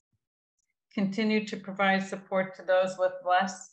Support organizations that provide food to those in need. Continue to make an effort to bring people from different backgrounds together through event planning. Encourage multicultural use of town gazebo, e.g. ethnic food and music festivals. And it gave the lead partner to the select board and neighborhood organizations, No Place for Hate, We Are Milton. And Roxanne, you noted the committee issued a report, right? And do you have an update on what the select board's next steps are on that? I don't know that we haven't seen the final report from KL Scott. Okay. They came and presented to us at one point, and they said they were continuing to finalize everything. So I don't know that, I mean, the select board didn't get another presentation by them yet. Okay. They were going to have recommendations. Okay, and we gave this a 50% based on that assessment. Mm-hmm. So Regina, maybe you want to look at that one and see what you think, if you want to. Which one, 2.2.8? Yes. So I'm looking at, I'm just looking at the organizations that you have listed there as partners for this, and the neighborhood associations that I can think of, and forgive me because I'm not a lifelong Milton resident, but the neighborhood associations that I can think of are not in the west, on the west side of Milton, as much as they are on the east side of Milton. And the cable TV station, as important as it is for our municipal government and getting word out, it is not the place that Black, Indigenous, and other people of color in this town go for their primary news. And I also think that No Place for Hate and We Are Milton are not resources that are tapped into as much by Black, Indigenous, and people of color in this town. So I think we have a disconnect between the incredibly well-meaning folks who are trying to boost these efforts and the places where they need to look and go and be visible and a part of in order to truly help to break down some of those boundaries. And that includes our, entirely white select board. And until my joining this board, this committee, the entirely white MPAC. So I think there's a lot of room for growth. There's a lot of room for more people being involved in learning what needs to be done. But I think to say that we are 50% of the way to creating an atmosphere of inclusivity in Milton is a hard sell. All right, so I'm going to flag this one for when we're going to talk about some of the things we want to focus on in our time. I'm just going to flag this with blue as something that we're going to want to come back to and talk about. Does that make sense? And okay. I'm more than happy to be a part of helping with that, not necessarily the lead because I'm so new to the committee, but I think it is more than a one-person job, and I don't see an issue with having it be in more than one section of this implementation plan because it does involve far more than just one group. Okay, so I'm going to come back down to and give that the blue color as well. Because one maybe of our the strategy should be different, is because the strategy here just seems like it's awfully repetitive. Maybe there's a slightly different description on that strategy. Maybe, and we certainly have more than one line item when it comes to our seniors, and more than one in more than one of the areas. So I think if we take a look at what line items are there for seniors and how those are parsed out, or for our young people, it may be helpful to think about that in terms of creating opportunities for diversity and inclusion here too. Okay. Can we hear the details on this one, Cheryl? Yeah, I'm scrolling back to it. Sorry, give me one sec here. Yeah, it does sound similar, and I do think there are things in here too where there are other topics where there is showing up in a couple different places, and that's something where maybe we can just somehow make sure we're flagging that they are showing up. And in part, maybe it's because what the goals are. So if we go back to what goal 2 versus goal 6 are, there is probably some overlap, right? So goal 6 is to provide high quality public facilities, services, and infrastructure. And if we go back to goal 2, is to promote health and wellness, so there can be some repetitive things across different goals, right? But, and there's so much here for us to track that,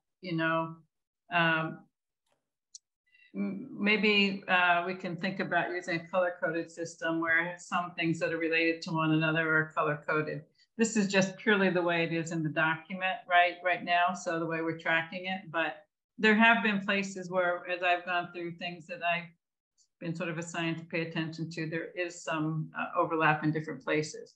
And it is where you have to kind of go back to the detail to see if there's something there that's different. But on this one, I really don't consider. Like here on 6.3.3, it says, let me go back in the detail. It says, invite residents of different backgrounds to share celebrations, food, and other events. Well, Celebrate Milton is somewhat of that, right? But then the next one is consider bilingual outreach to invite residents of different backgrounds to participate in town affairs. And, that's, I don't know, bilingual outreach or multi-language outreach is something that the town has done much of. Cities do it quite a bit, but anyway, that is a little bit different. And our schools, at least our elementary schools, certainly do it. Okay. I know at Tucker School, the newsletter is translated into several different languages when it goes out. And And so there has been attention paid to that, at least in our schools. Okay, so we could add that here in Tabor or Roxanne Right. or me right now. So, but I do think, you know, in terms of which we're going to talk about once we get through this. Sorry.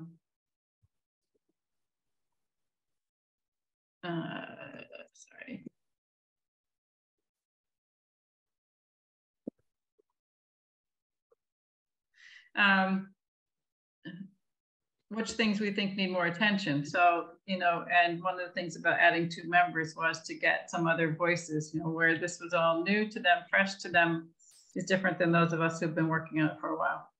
So we're going to move on to the next one now, which would be goal 7, strengthen capacity to plan. Okay. So that's you, Roxanne. Oh, gosh. Okay. A lot of you here. I noticed that.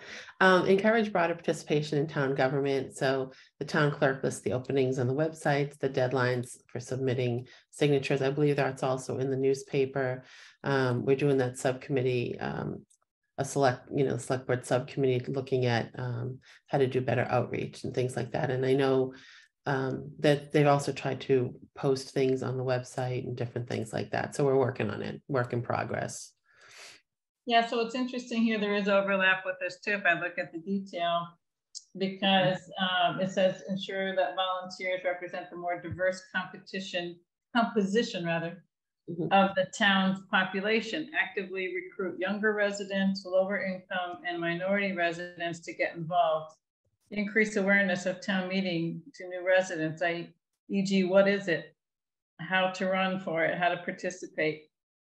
And then the next bullet, involve youth in cable TV, social media, and in creating a team calendar of events. So, you know, when I moved to Milton, I had no idea what town meeting was, and I'm sure there's a lot of people like that.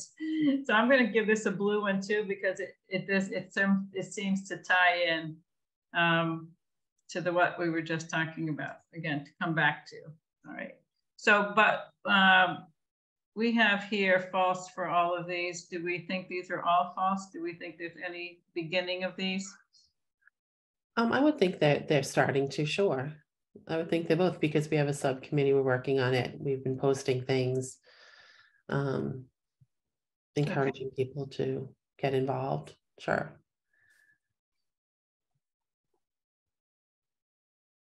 Okay, next.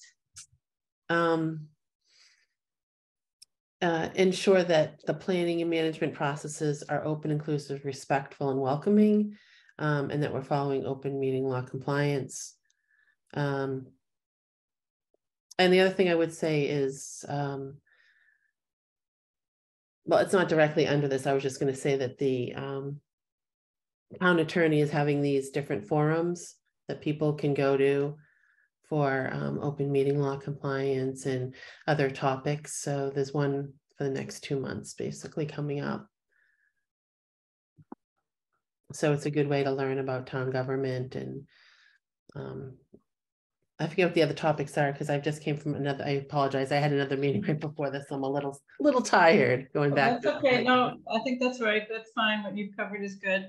I'm just supplementing as I see it. That's fine. Not to be taken any offense for you, Roxanne. No, that's fine. Okay. How are those being communicated out for the trainings?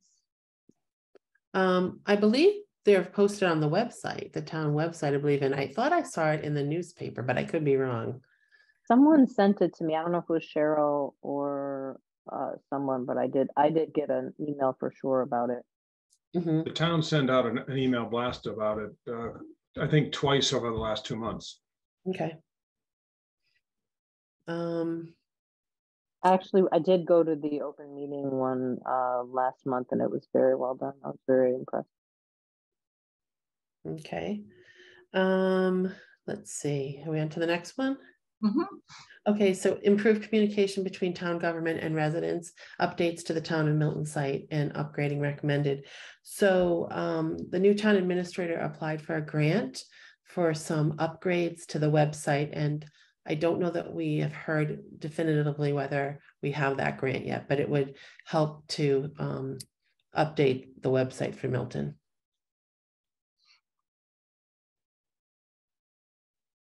Okay, what do you think here? I would say started because, you know, there's a grant in the works to help Okay. with that. All right. Improve town government.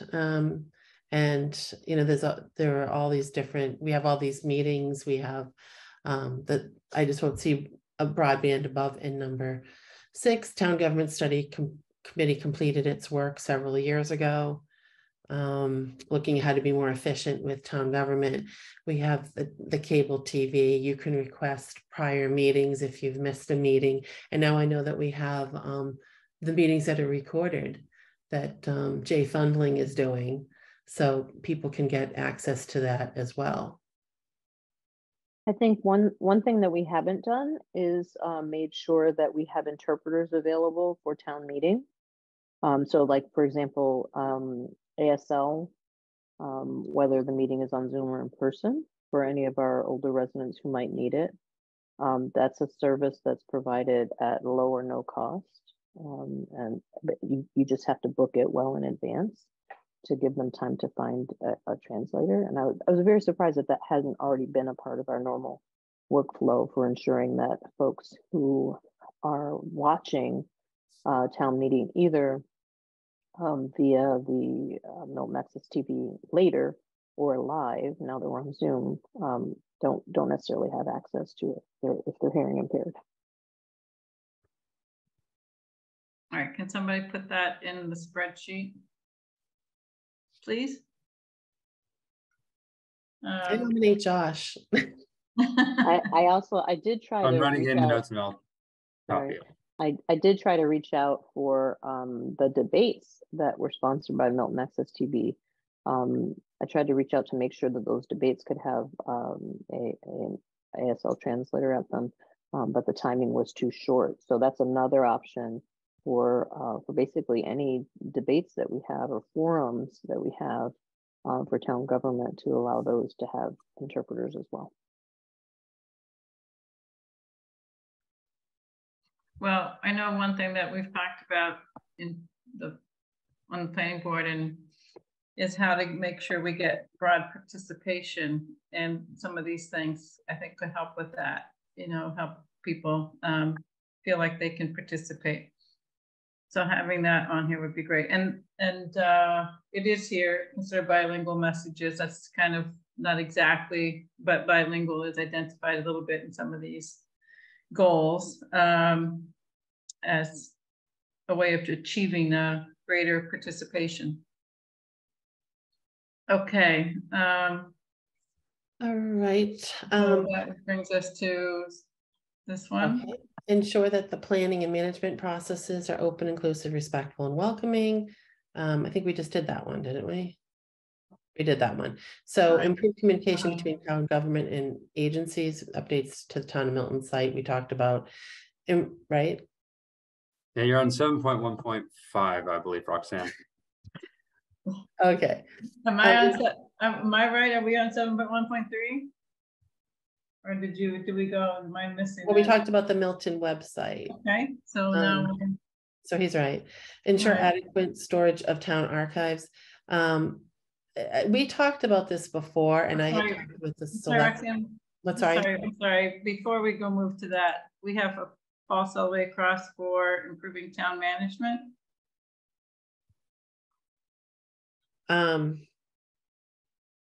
I'd say probably started, right? Yeah. Because the broadband, and we're doing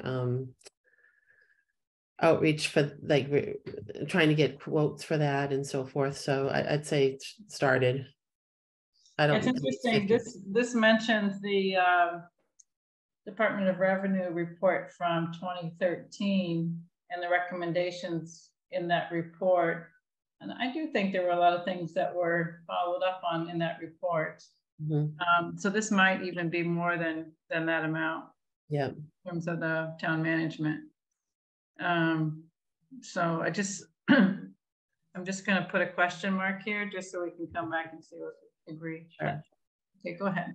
Ensure adequate storage of town archives. And I didn't have a chance to follow up with the town clerk, but we had talked about that before, because she was saying she thought that was very important, but there was no funds really to do that.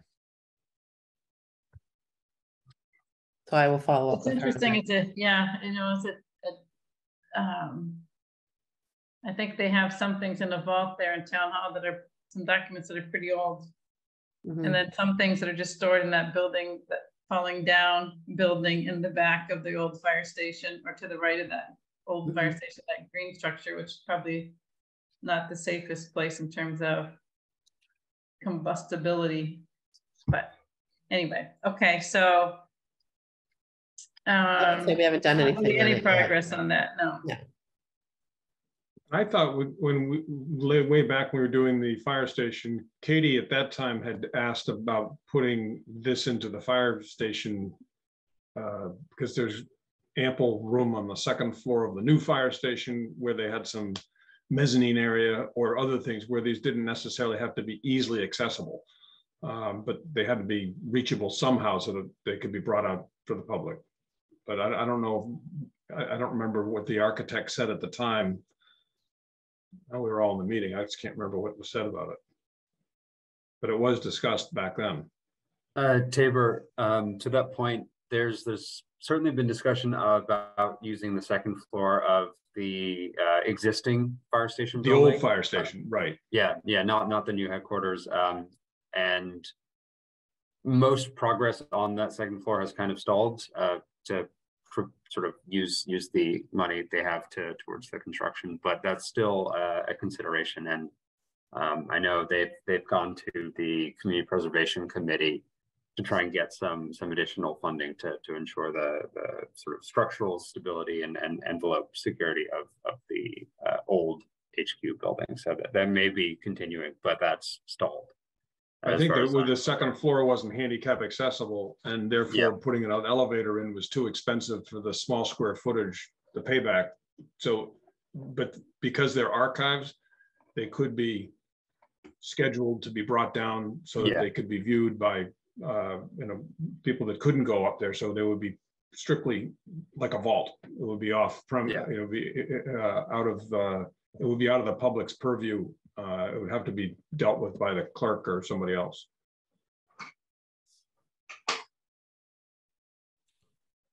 Is there any reason why these archives couldn't be stored in the library?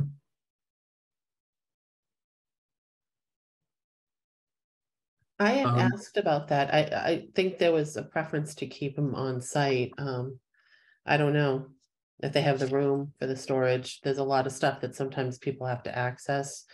And not all of the documents can be, there was some interest of like, oh, we can scan everything in, but there's certain documents that they really can't. They need the hard document for.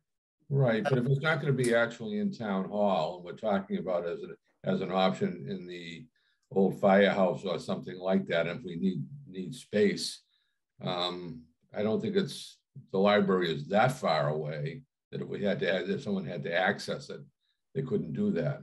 And in terms of scanning or any sort of copying, I would imagine the library would have those facilities also. Yeah, I don't know if they've had any talk. I don't know. I'll have to follow up with Sue Galvin to see if they've talked about that at all.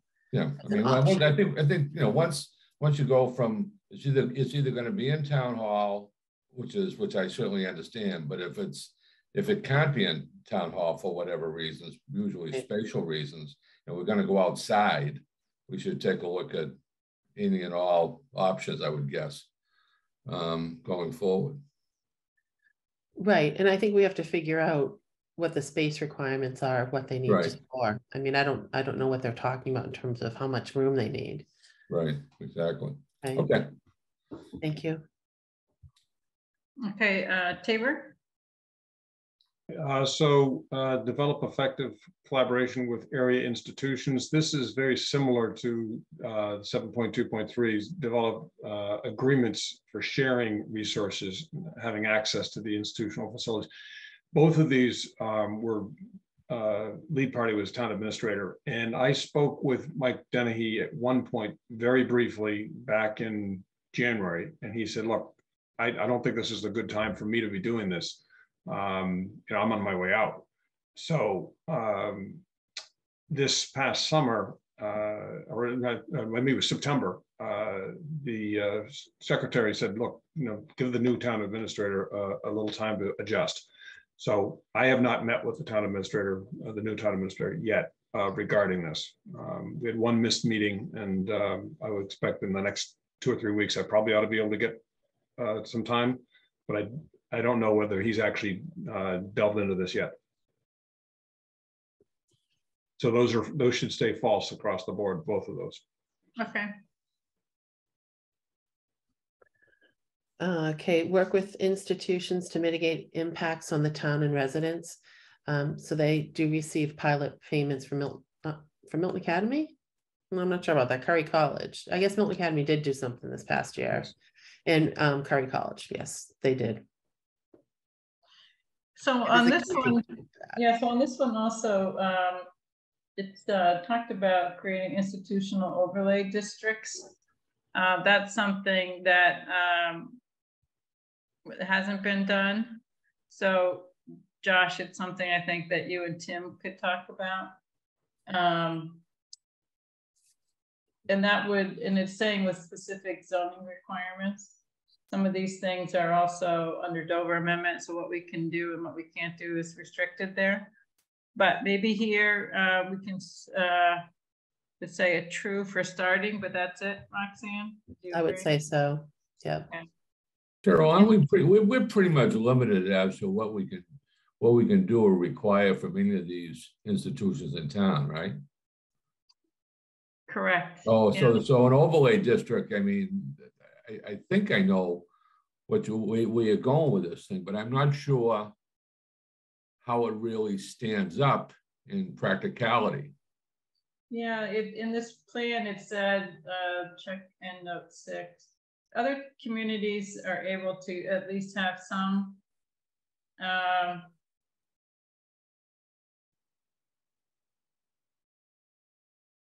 So it says here that they, as you just said, the Dover Amendment, which refers to Mass General Law, Chapter 40A, Section 3, and exempts certain agricultural, religious, and educational institutions from certain zoning restrictions.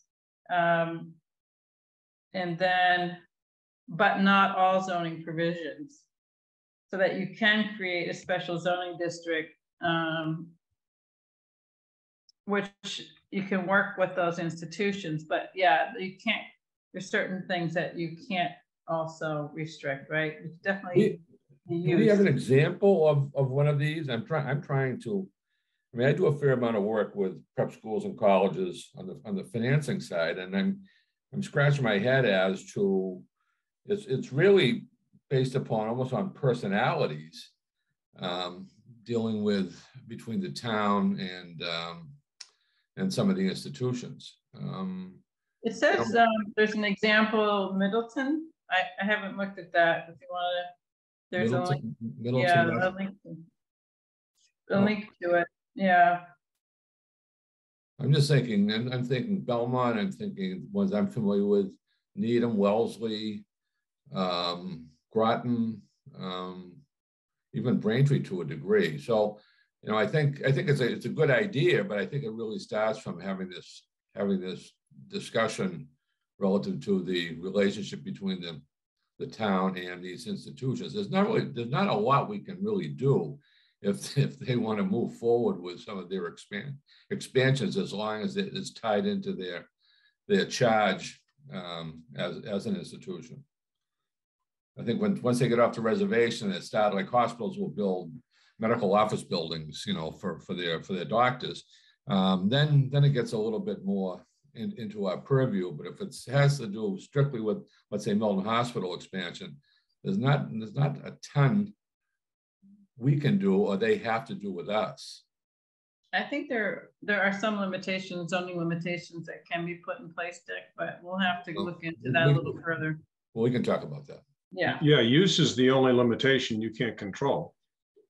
You got height and density, setbacks, all that So sort for of stuff. example, yeah, the planning board has done several site plan approvals for childcare, early childcare facilities.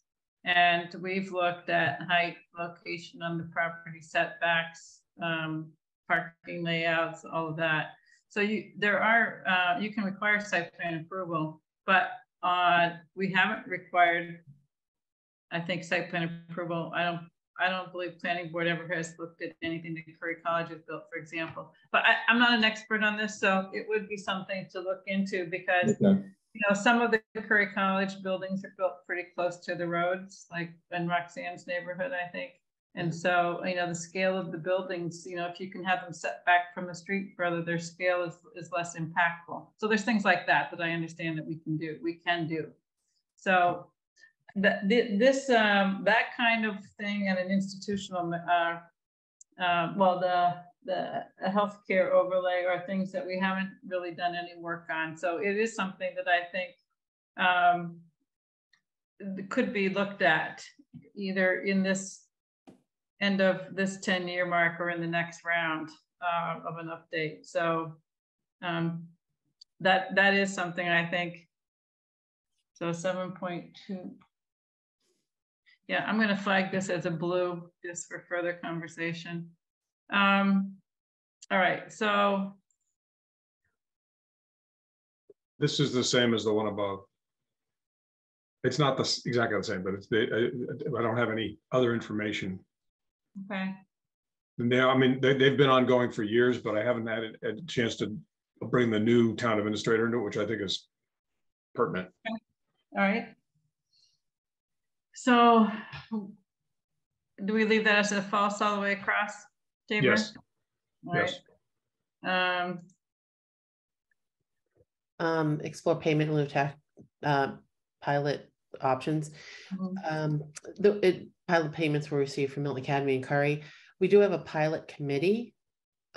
So, you know, once that's up and running again, you know, they'll be exploring avenues with the nonprofits in town. Okay. And would you keep this as ongoing? Yeah, I don't know if it's 50%. It's ongoing. Okay. So. And then this is similar to what we were just talking about. So with including churches.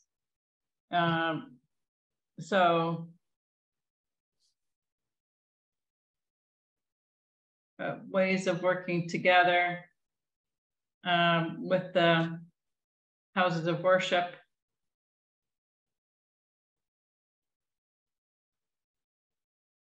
And whether there's any expansion or change of use. I mean, there's, you know, some discussion, at least one church in East Milton, I think, has reached out to the planning department about thinking about their property. And that's something that I think is just a relationship between the town government and these houses of worship that contact the town about when they're thinking of some kind of change of use on their property, that there's a relationship there so that the town's not surprised maybe if something goes up for sale or something like that, right? So I just gave this a true to start because I know some conversations have been had. I think there's probably more that could be had. I think it's a very difficult relationship, though. I mean, you're talking about partners as religious institutions, but it's certainly Milton Hospital and all the private schools in town. You know, as Roxanne and I know, Curry College is, you know, very polite and very happy to talk to us on their terms when they ask. But when we turn the tables and ask them, you know, it's a stone wall, and you're not going to. I don't see that it's likely you're going to get a lot of participation from these guys because it's not in their best interest until they have their plans done and they don't know what the future holds. So they're going to hold off on that. I mean, it's a natural, I think, to hold off and not cooperate. Well, I think the hospital did alert the town and had meetings with the planning department before they sold the property on Highland, for example. and the planning department and select board were able to help guide the hospital and what they thought would be an acceptable use on that property. So that kind of outreach between the institution or the nonprofit or the house of worship in discussion with the town before taking an action is what I think this is addressing, right? Right. So I mean, it never hurts to ask, for sure. Right. Well, as an example, was the town notified or the planning department notified when the Sisters of St. Joseph decided to put their convent up for sale? I don't know. Do you know, Roxanne or Josh?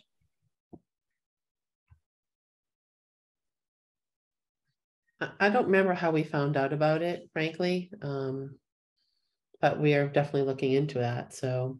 Right, but I mean, I'm just going back to the communications between, and this was an obvious religious, institution with the town. I just wondered how, if it didn't happen, how do we make it happen? Or how do we try to make it happen? I mean, I think it might have been that that somebody who was in real estate let the head of the school building committee know about that. And thus we found out through the grapevine kind of thing. I don't know that there was a direct line of communication. I'm not sure. Right, but I think it was probably a broker who probably contacted the building authority because it's sort of limited as to who, because of their zoning, as to who they can sell it to. But I'm just wondering about going back to this communication issue as to how do we, if we want that to happen, how do we move that along so it will happen? Is it just calls to these institutions on a regular basis? Does Josh and Tim pick up the phone, or does the town administrator call these people and say, do you have any plans? Will you give us a heads up? Yeah, I mean, I don't think it'll be me and Tim cold calling the churches, I'm afraid to say. But we have actually recently did that to folks at the Bank of America building out in Milton Village and got some answers back on what they're doing on that. So maybe a little bit, but I think, it's relying on the citizens of Milton to be participatory and building that trust that we are here to support them. And you all, that we're here to help, and some of that comes down to broader communications efforts, but a lot of it is trust building. That's a much deeper and longer process. I wonder if really the lead ought to be like a town administrator. Yes, I mean, I'm just saying if it's important, we have to figure out who has the responsibility or ownership of. Is it, does someone call these institutions and start with the A's and go work their way down through the Z's once a year, saying, if you have any plans, would you please include us in your discussion or let us know what's going on? Or do we just hope that someone finds out about it and a butter finds out about it and calls us and lets us know? Otherwise, I don't see how it fits in here, I guess what I'm getting at. Yeah, it seems to me like the town administrator would want to open some lines of communications with the heads of these institutions. So maybe that's something that is an action item that comes out of this, and sort of some of the next steps. Now that we have a new town administrator, it's a good time to do that. Okay. And actually, it would be interesting too, to do some outreach to these houses of worship in different neighborhoods. Maybe that's a way for the town administrator to have some kind of introduction into the town government in places that are underrepresented. Regina, I'm thinking some of the churches, the houses of worship, maybe on Blue Hill Parkway, for example, or in the vicinity. So I don't know if there's a master list of any of these, but in the contact person, but there is the interfaith code. I forget the exact title of the interfaith group, but maybe they would be a good starting point. Yep. Okay, so this brings us to Tabor. So the DCR and the Ponce River Watershed do a fair amount of coordination on different events. Mostly it's the Ponce River Watershed asking DCR for permission to use their parks for various events. The Parks Department, I'm at a loss for a lead party because the Parks Department sort of is a natural for it, but they don't have any plans to do anything more than what they're doing. Their annual fishing derby at Turner's Pond is sort of their answer to this, but that doesn't involve DCR properties. It doesn't involve,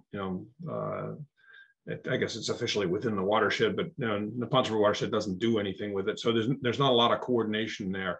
And I don't know if the parks, was, I think is full up on their projects at the moment. So with playing fields and other things that seem to be, taking most of their energy. And I'm just wondering if anybody has a better idea of a lead party on this. Because I think the partners could easily be, the Ponce River Watershed or somebody else in town, but it doesn't seem like they'd be, who should be the lead department on this if it's not parks?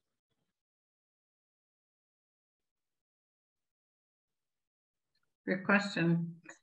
The DCR property that's along the Neponset, that's then there's town-owned property next to that, which is close to Truman Parkway, over in that area where there's property. Right off of Brush Hill Road. Mm-hmm. Mm-hmm. Yeah. I mean, it seems like, the Greenways program is, a perfect example of something that could be done, but, it's most of the people in the Greenways program, I would say at least 2/3 are from Boston, and then the other third are from other area towns, plus a couple from Milton. But it's so that that's the only. I'm trying to think of another good example in town that would make sense. Well, then the Neponset trail is certainly well utilized by people in Milton, right? So that's a DCR property that is in partly in Milton and partly in Boston, right? Correct. Or is it all in Boston? No, it's about maybe a third in Milton. Right? Yeah, but and that is, I mean, the Greenways program, which is an independent group, coordinates with DCR, and the Ponce River Watershed has I think five of their members are on it, whether they're employees or board members. So it's an awful lot of coordination back and forth, but it doesn't really involve Milton and as a town department of any sort. And I don't know what, I'm not so sure. I think could it be the schools maybe? For certain things, I suppose, but it's not. It just seems that it doesn't really fall into anybody's wheelhouse. Maybe you can speak to the town administrator about this when you get that conversation. That's probably a good point. Yeah. Yeah. Okay. Next. So before. Same thing.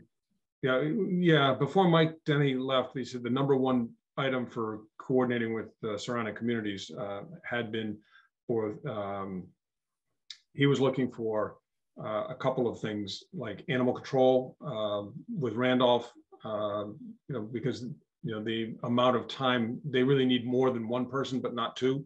And so there are some means of stretching a part-time employee into a full-time position, working for one town or the other. The other was also on trash disposal, and they had plans with Quincy to do that, and then Milton got a better opportunity, and Quincy's timing for their trash disposal didn't match, so Milton went ahead and signed their own separately. But there are a couple of these programs out there that should work, and that there have been certainly with the Neponset River Chamber of Commerce has been staging a group area town administrators to executive secretaries for Westwood, Norwood, and Canton, and Milton had participated, and so it's one of those things that, you know, by coordinating with other towns, it's one of those things that actually Metropolitan Area Planning Council does give grants for, and so Mike had been talking about doing that. So this is again another one of those town administrator items that probably ought to be brought up. Okay, sounds like you're going to have a long conversation, Tabor. It might be a long meeting, yeah. We might want to add we might want to add Randolph to one of our partners. It looks like we deliberately left them out.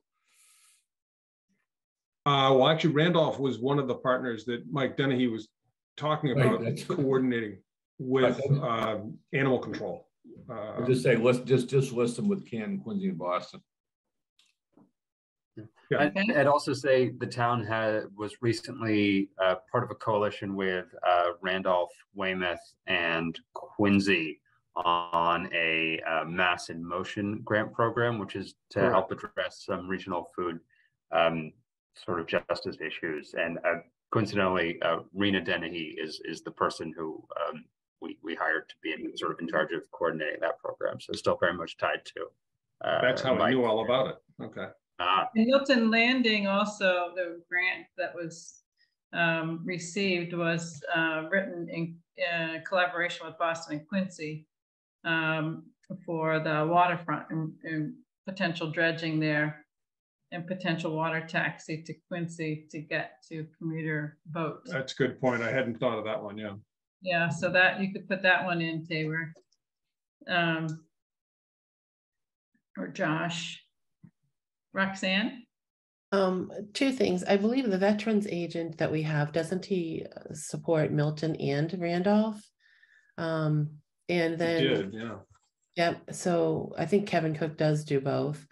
And then in terms of the Board of Health, there are several different, grants and things that have been done with several different towns. So the Mass in Motion is one, but there's several others. They're part of different groups with different towns. So Caroline could fill you in on all of that. So I'm giving this a true here. Start anyway. Okay, are we good on that?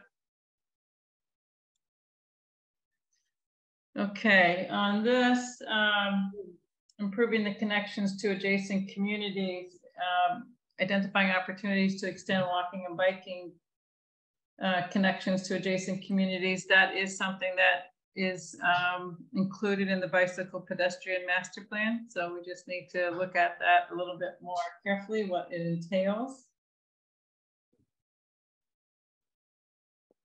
And also mentioned something I'm not familiar with, which is supporting the I-95, I-93 wetlands mitigation project that would add trails connecting Milton, Canton, Dedham, Westwood with access to Route 128 station and new residences and shopping. Does anybody know what that one is? That's a really old one, but it should be, you might want to consider as partners putting the Ponce River Watershed down there, because they've been pushing hard. They've got the Warner Trail that comes up through Rhode Island and it goes through Sharon now, and they're working, they've got parts in Canton, but they don't have anything in Milton yet. And it's going up that corridor, which would be the old Route 95 taking, through Canton.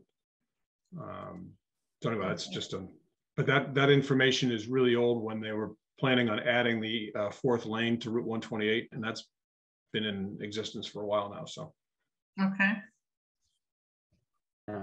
We are also working on a Mass Trails grant and have had studies done on the old rail bridge behind 88 Wharf to connect the Milton Landing waterfront to Ventura Park in Boston. So that work is also ongoing to provide another connection to Boston and extend the waterfront access.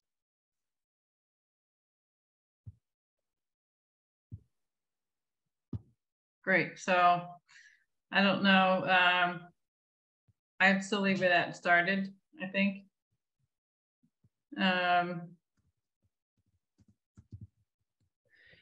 Next. Support the implementation of the master plan goals. Oh, so we've already increased the membership to 7. So that could be corrected.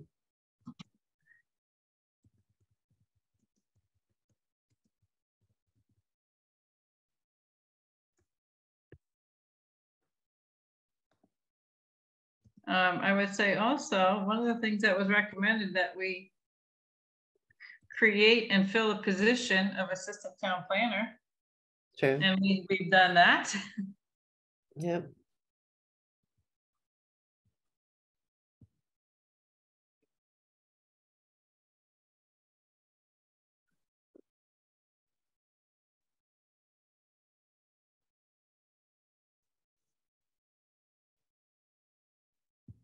And, you know, the fact that we have a very active committee is another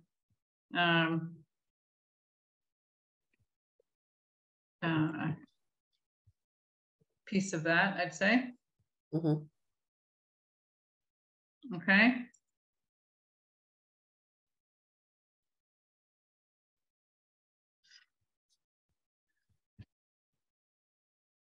So this has to do, this is some of the zoning tools in implementing the plan. And the planning board and planning department have been ticking them off or working our way through. There's still more to do. So I gave it a 50%. Inclusionary zoning is one that hasn't been tackled. Institutional overlay districts haven't been tackled. Mixed use overlay districts complete at Milton Village, in the works in East Milton. Great Estates bylaw adopted. Design guidelines in the commercial districts adopted in Milton Village, will in the works in East Milton. Accessory apartments provisions, revising those are in progress at the planning board. And open space residential design option, we haven't looked at that any further than what we already have, although we did update our cluster bylaw. So I give this a 50%. Any questions or move on? Okay, explore funding alternatives. The DPW director looks at grant opportunities and applies for them, as well as the town planner. So we definitely have at least a true here. I think the department has really Quite true for 50%. boosted. I know the planning department's really been successful in pursuing and being granted grants. Sorry, I couldn't think of a better way to say that. Okay.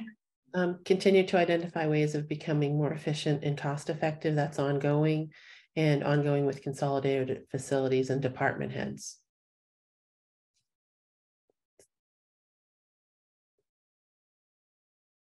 Do you think that you would give that more than started? Would you get that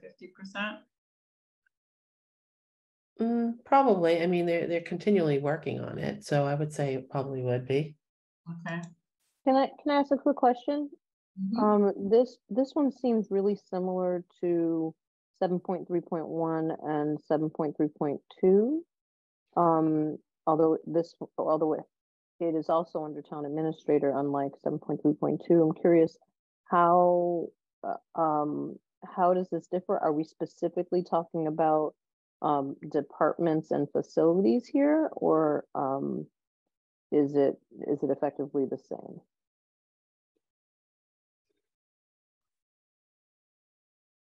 I took it as a little bit more with consolidated facilities. That was why we formed that department, so that it could, cut some costs in the town and work for all of the facilities.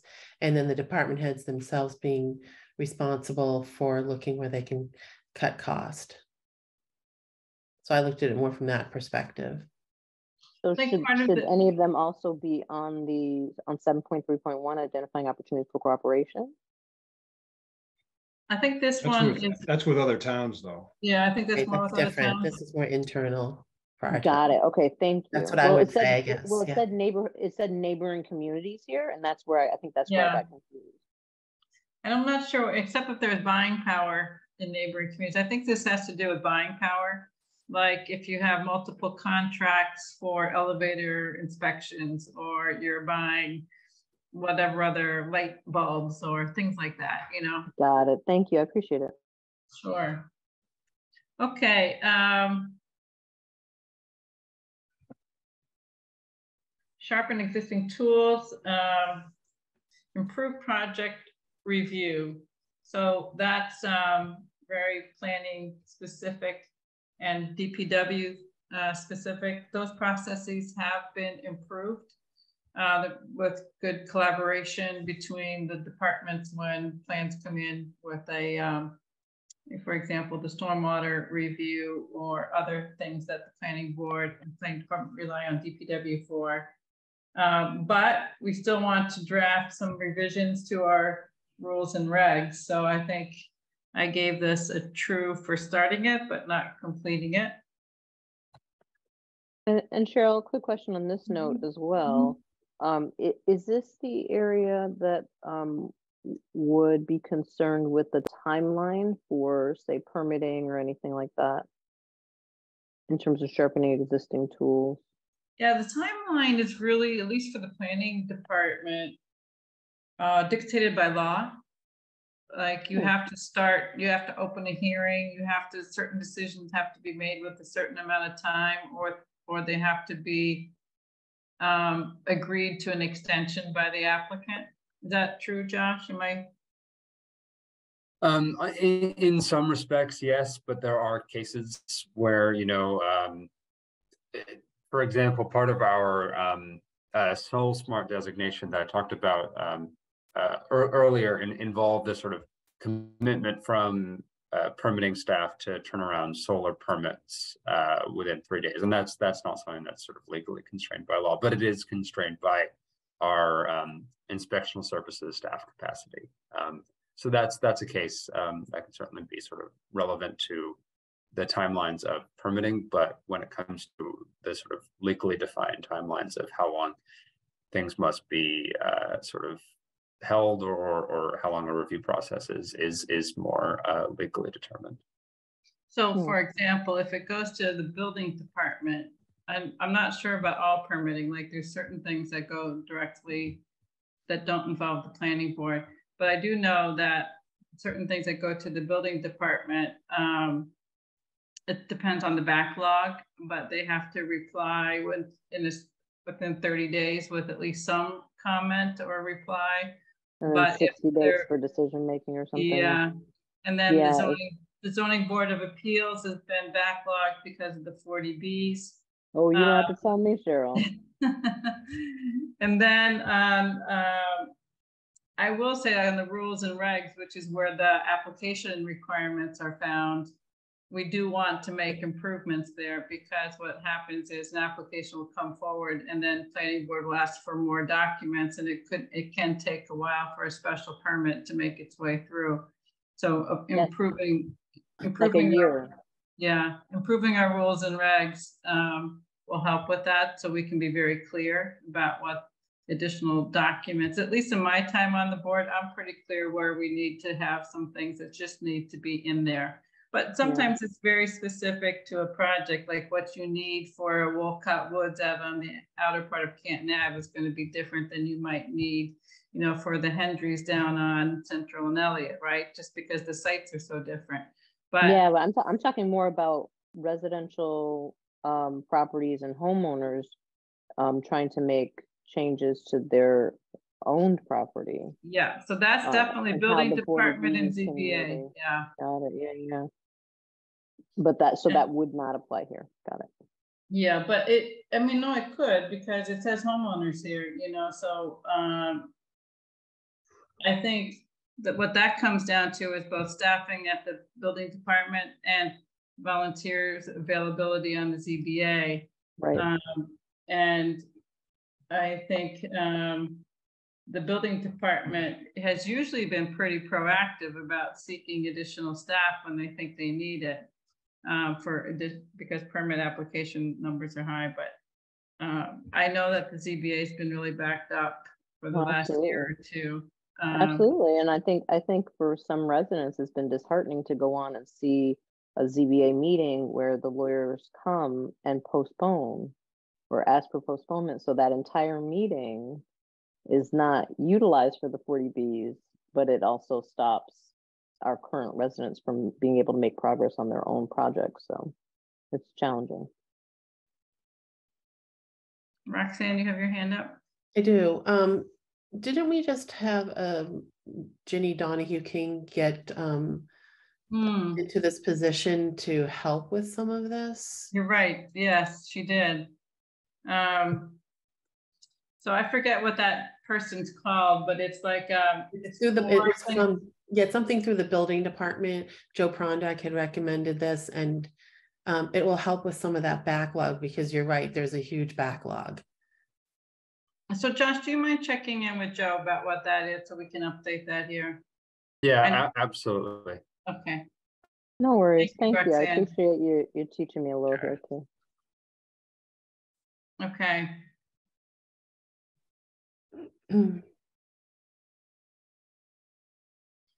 So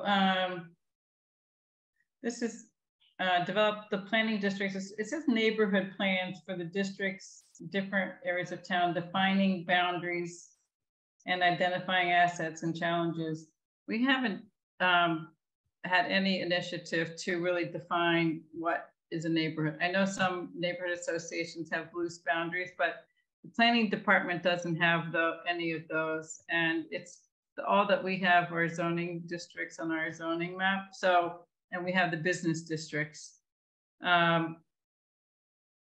This would be a whole effort, I think. How do you define that? I'm not sure that that's on the radar screen of the planning department right now. So I've just left it all false for the time being.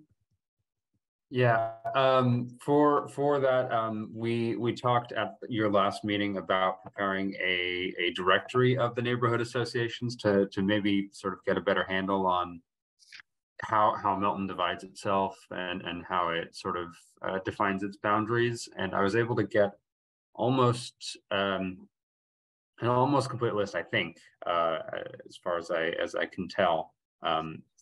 But I was unable to find any contact information for the Brush Hill Road Area Neighborhood Association and the Milton Hill Neighborhood Association. So if any members have any contact with those associations, I would appreciate their contact information sent to me so I can get that directory up and running as part of this effort. Who would that be? That's the question.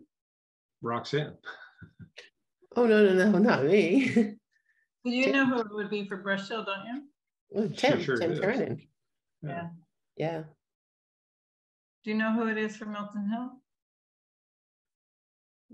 I think don't. He's been Forbes cited, but I'm not sure if he's still. I'm not sure.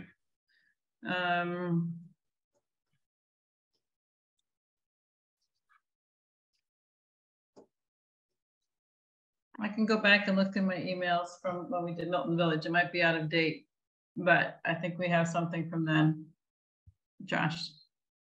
So I'll look for you. Yeah, it's just those two. And then I may be missing neighborhood associations completely, but I've got a list of about 14 so far. So that, I think that covers most of the areas of town that have had associations. Yeah, Regina's point earlier is that not all parts of town have associations. Precisely. And, they vary quite a bit. I didn't even realize we had a Tucker Neighborhood Association. Yeah. Josh, so, maybe you could share the list. And they don't seem, some of them at least, don't seem very accessible if it's this hard to find information about them. Yeah, there is a list on Milton Scene for neighborhood associations. I don't know if you saw that, Josh. I did and got some of the contact info from there. But I think there's still some, some that seem to exist solely for a particular project at a certain point in time. So it's certainly hard to keep abreast of the sort of activities. Okay. Elaine?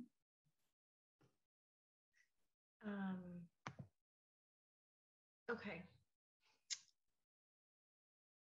Continue to implement sustainability measures to protect the environment. So I included the Sustainable Milton is in process of working with the town to implement a climate action plan. I know there's a lot more work being done, but this is another one that's a little bit redundant.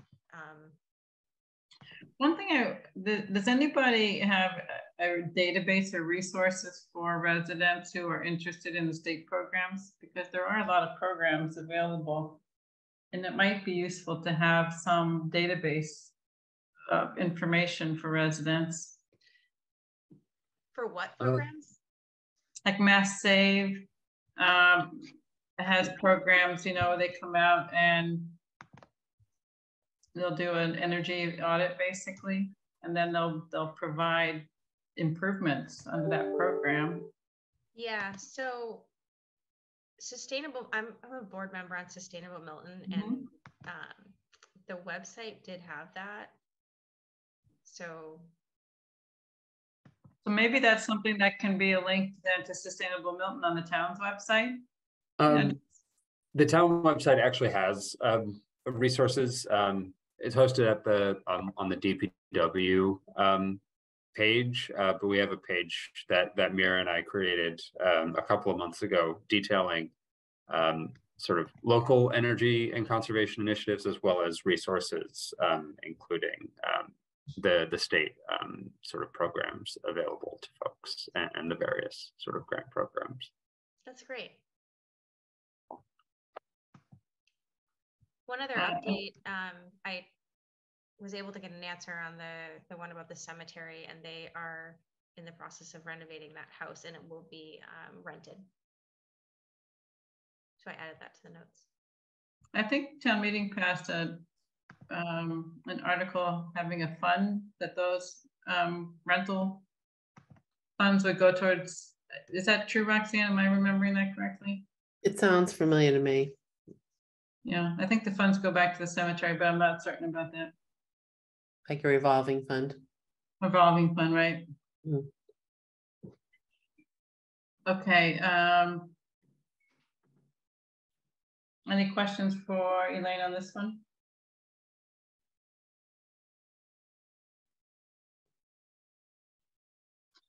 Okay.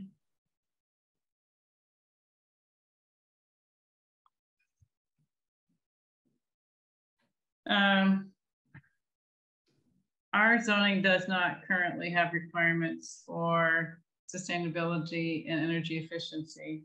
It is something I think that we should look at. One of the things that's in some of the bullet points though that are under the actions here are facilitating preservation, including adaptive reuse of the many large older homes that could be repurposed and made more energy efficient, and consider allowing conversion of large homes to multifamily, subject to smart growth design and performance standards, and promoting green new housing incentives, and promote use of solar energy. So I would say the planning board hasn't taken any action on this. So I'm not sure where the truth. The planning department has put in some effort to this, though. Okay. Thankfully, Cheryl. We were able to secure sort of free to us technical assistance through a Department of Energy program that did a comprehensive review of our bylaws and identified places for advancing solar energy and solar installations. So that zoning analysis was completed a couple of weeks ago, and provides a good background for solar specific zoning, because as many of you probably know, our sort of energy efficiency and alternate energy that is codified in our zoning is tied to wind energy and not solar. That's how we comply with green communities. So there's work at the planning department level for trying to build in the analysis needed to see how we can incorporate solar. into our zoning on that front. So we got that professional assistance done just a few weeks ago. This also mentioned keeping stretch code up to date. I mean, we are a stretch code community, and the state doesn't that count though? Is this being a stretch code? Wouldn't that count towards? I mean, we don't have to be a stretch code community. Correct. Yeah. So we have something here. Yes. Yeah. And the new specialized stretch code will be has just come out or is about to be sort of finalized. So that'll be something we'll be exploring as well.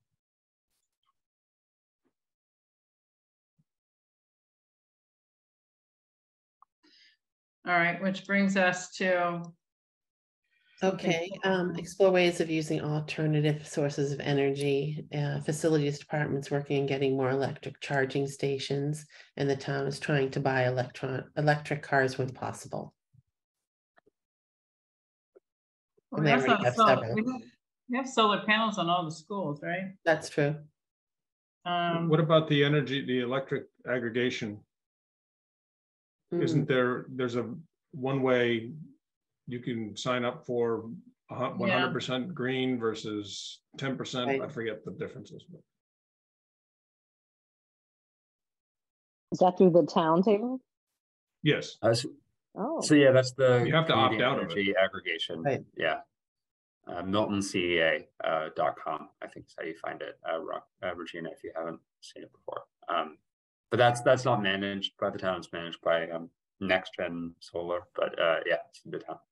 But the town arranged to have those specific classifications, and I think you're automatically in it unless you opt out, right?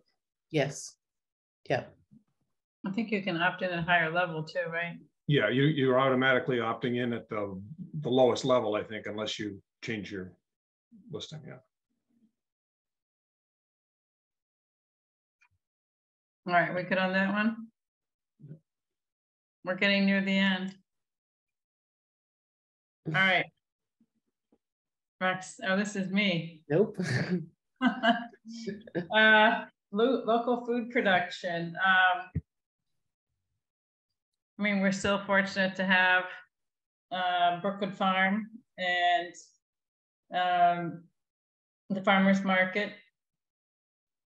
We did assist the farmers market, and we tried to anyway until we told we couldn't use our funds for this purpose. But at least I think we tried to bring some attention and assistance to the farmers market. And in the planning work that we did in Milton Landing, we did include the farmers market in our discussions and learned what their needs might be if there were some improvements made there. So I would say, to the extent we've been asked to participate, we have, but I'm not sure that there's more that we've been asked for would need to do here. Although there is, Josh, is there anything in zoning, like, you know how some communities are doing more to encourage more local food production? I don't know. Part of this has been, we just spoke with Rena today with the Mass in Motion program. And so I know they're looking at some sort of community gardening and seeing what can be done to sort of expand local gardening capacity. But there's nothing currently in the zoning that encourages that. As we look towards some low impact design standards and things that support, rainwater collection or green roofs that could be incorporated on that front for greater local sort of self-sufficiency. But there's nothing currently in the zoning. Okay. Should Cunningham Park be listed as one of the partners for the community gardens that are there? Yeah.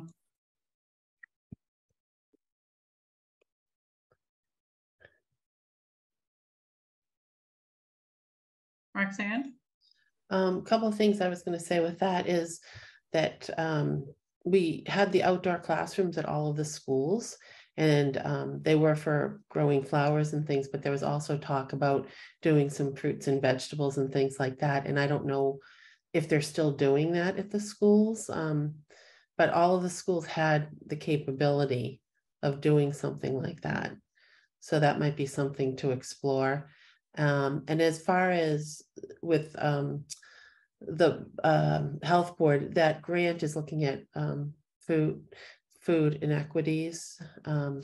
And so Rita will get some information on that. And, you know, that's what all those communities are looking at.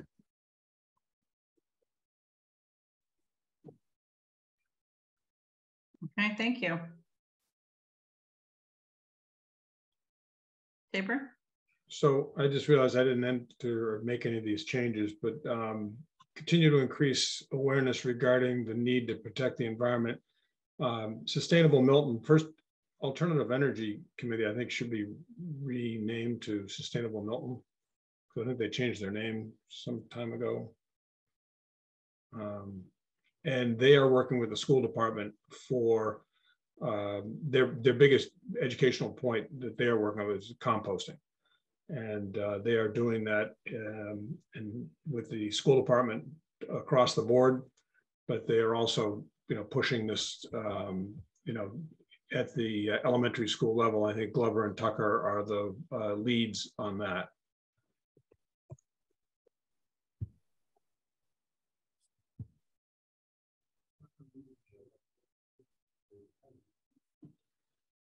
Okay.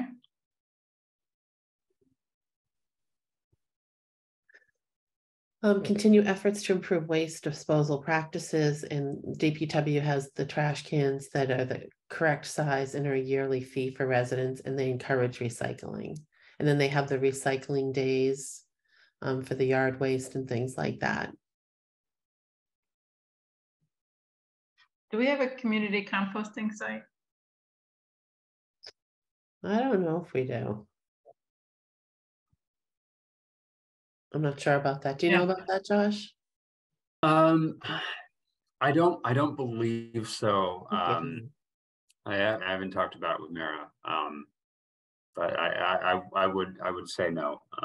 Perhaps there's at Cunningham Park, people are doing some sort of shared composting, but nothing at a sort of industrial scale or intensity. Glover is doing it in their school for the parents, but I don't think it's not advertised beyond the parents. Okay. I think it's an experimental one.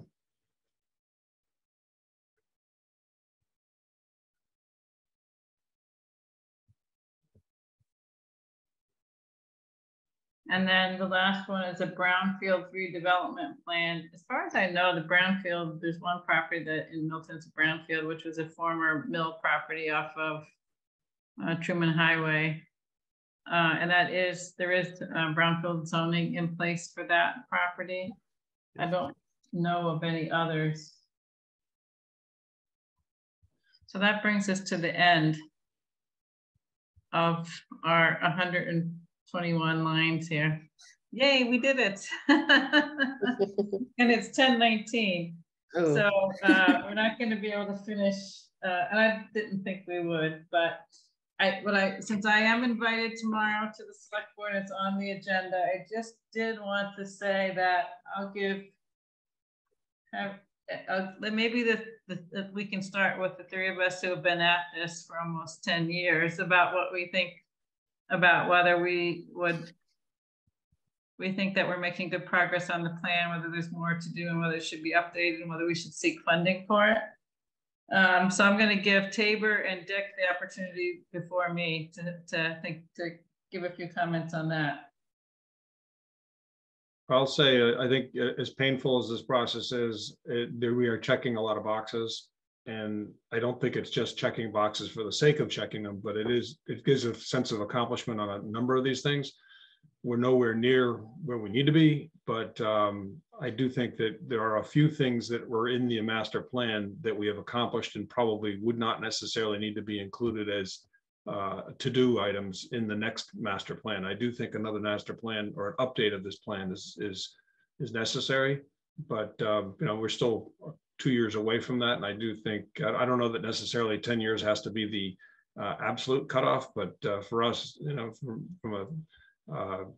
from our standpoint as a committee, I think it makes a lot of sense to continue this and to, you know, make sure that we continue to move these things off of the list. Thanks, Tabor. How about you, Dick? I think going back to the beginning, I think a master plan is necessary for any city or town. You need to put some thoughts on paper, and what we have here really is just a compilation of a lot of thoughts from a lot of people through, you know, it seems to be, you know, over 20 meetings we had with residents of the town, and who took the time to come to a meeting and actually articulated some of their thoughts and wants for the town going forward. It's very ambitious, and I think people have to understand that in terms of there's a lot in there, and you know, as a volunteer board, there's only really so much you can really accomplish. But I feel pretty good about at least what we've actually accomplished, but also what we're currently looking at. Some of it gets away from a little bit of the nuts and bolts planning exercise. It gets into more of the socioeconomic and social issues in town, which I think is good.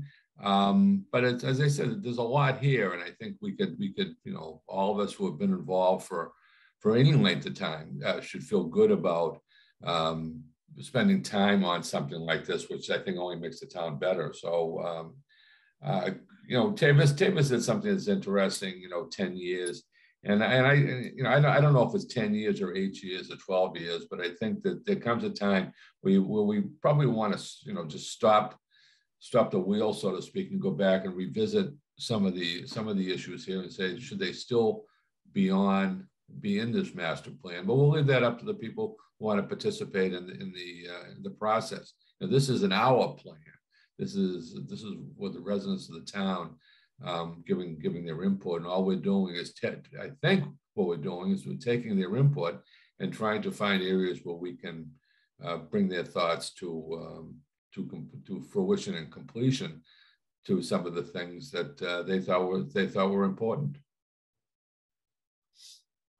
So one of the, I think we have more progress that we can do in the next year, probably in implementing the plan. And I do think at the end of 10 years that our recommendation should be an update to the plan. I think enough has changed over time that some things aren't addressed enough in this current plan. You know, there's sustainability, but you know, that has taken on a much more global impact now, you know, climate change and what communities, with the state included, is looking to do with trying to improve our emissions. And so I think that's something that we could take a deeper dive into in terms of, you know, a community and whether the plan wants to look at that and what it might mean. I think on the housing front, you know, we obviously have some state mandates or legislation anyway, the MBTA communities law. And then we also had all these 40Bs. And so what does that mean for what kind of housing we're going to have, what kind of housing needs we're going to have? We're getting a new memory care facility and an expansion at Winter Valley. So there's, you know, the housing components, I think, are probably kind of out of date now, or will be, you know, in a couple of years by the time these are built. And then it would be good to hear from residents. You know, I'm sure the population has changed a little bit, and you know, it's good to get back out and see what people are thinking, and have a true public engagement process. You know, I participated, like the three of us did, in that process before, and the consultant that was hired to lead the master plan process was selected based on the strength of their community outreach program. And so I think, you know, as we look forward, it would be important to engage the entire community in that.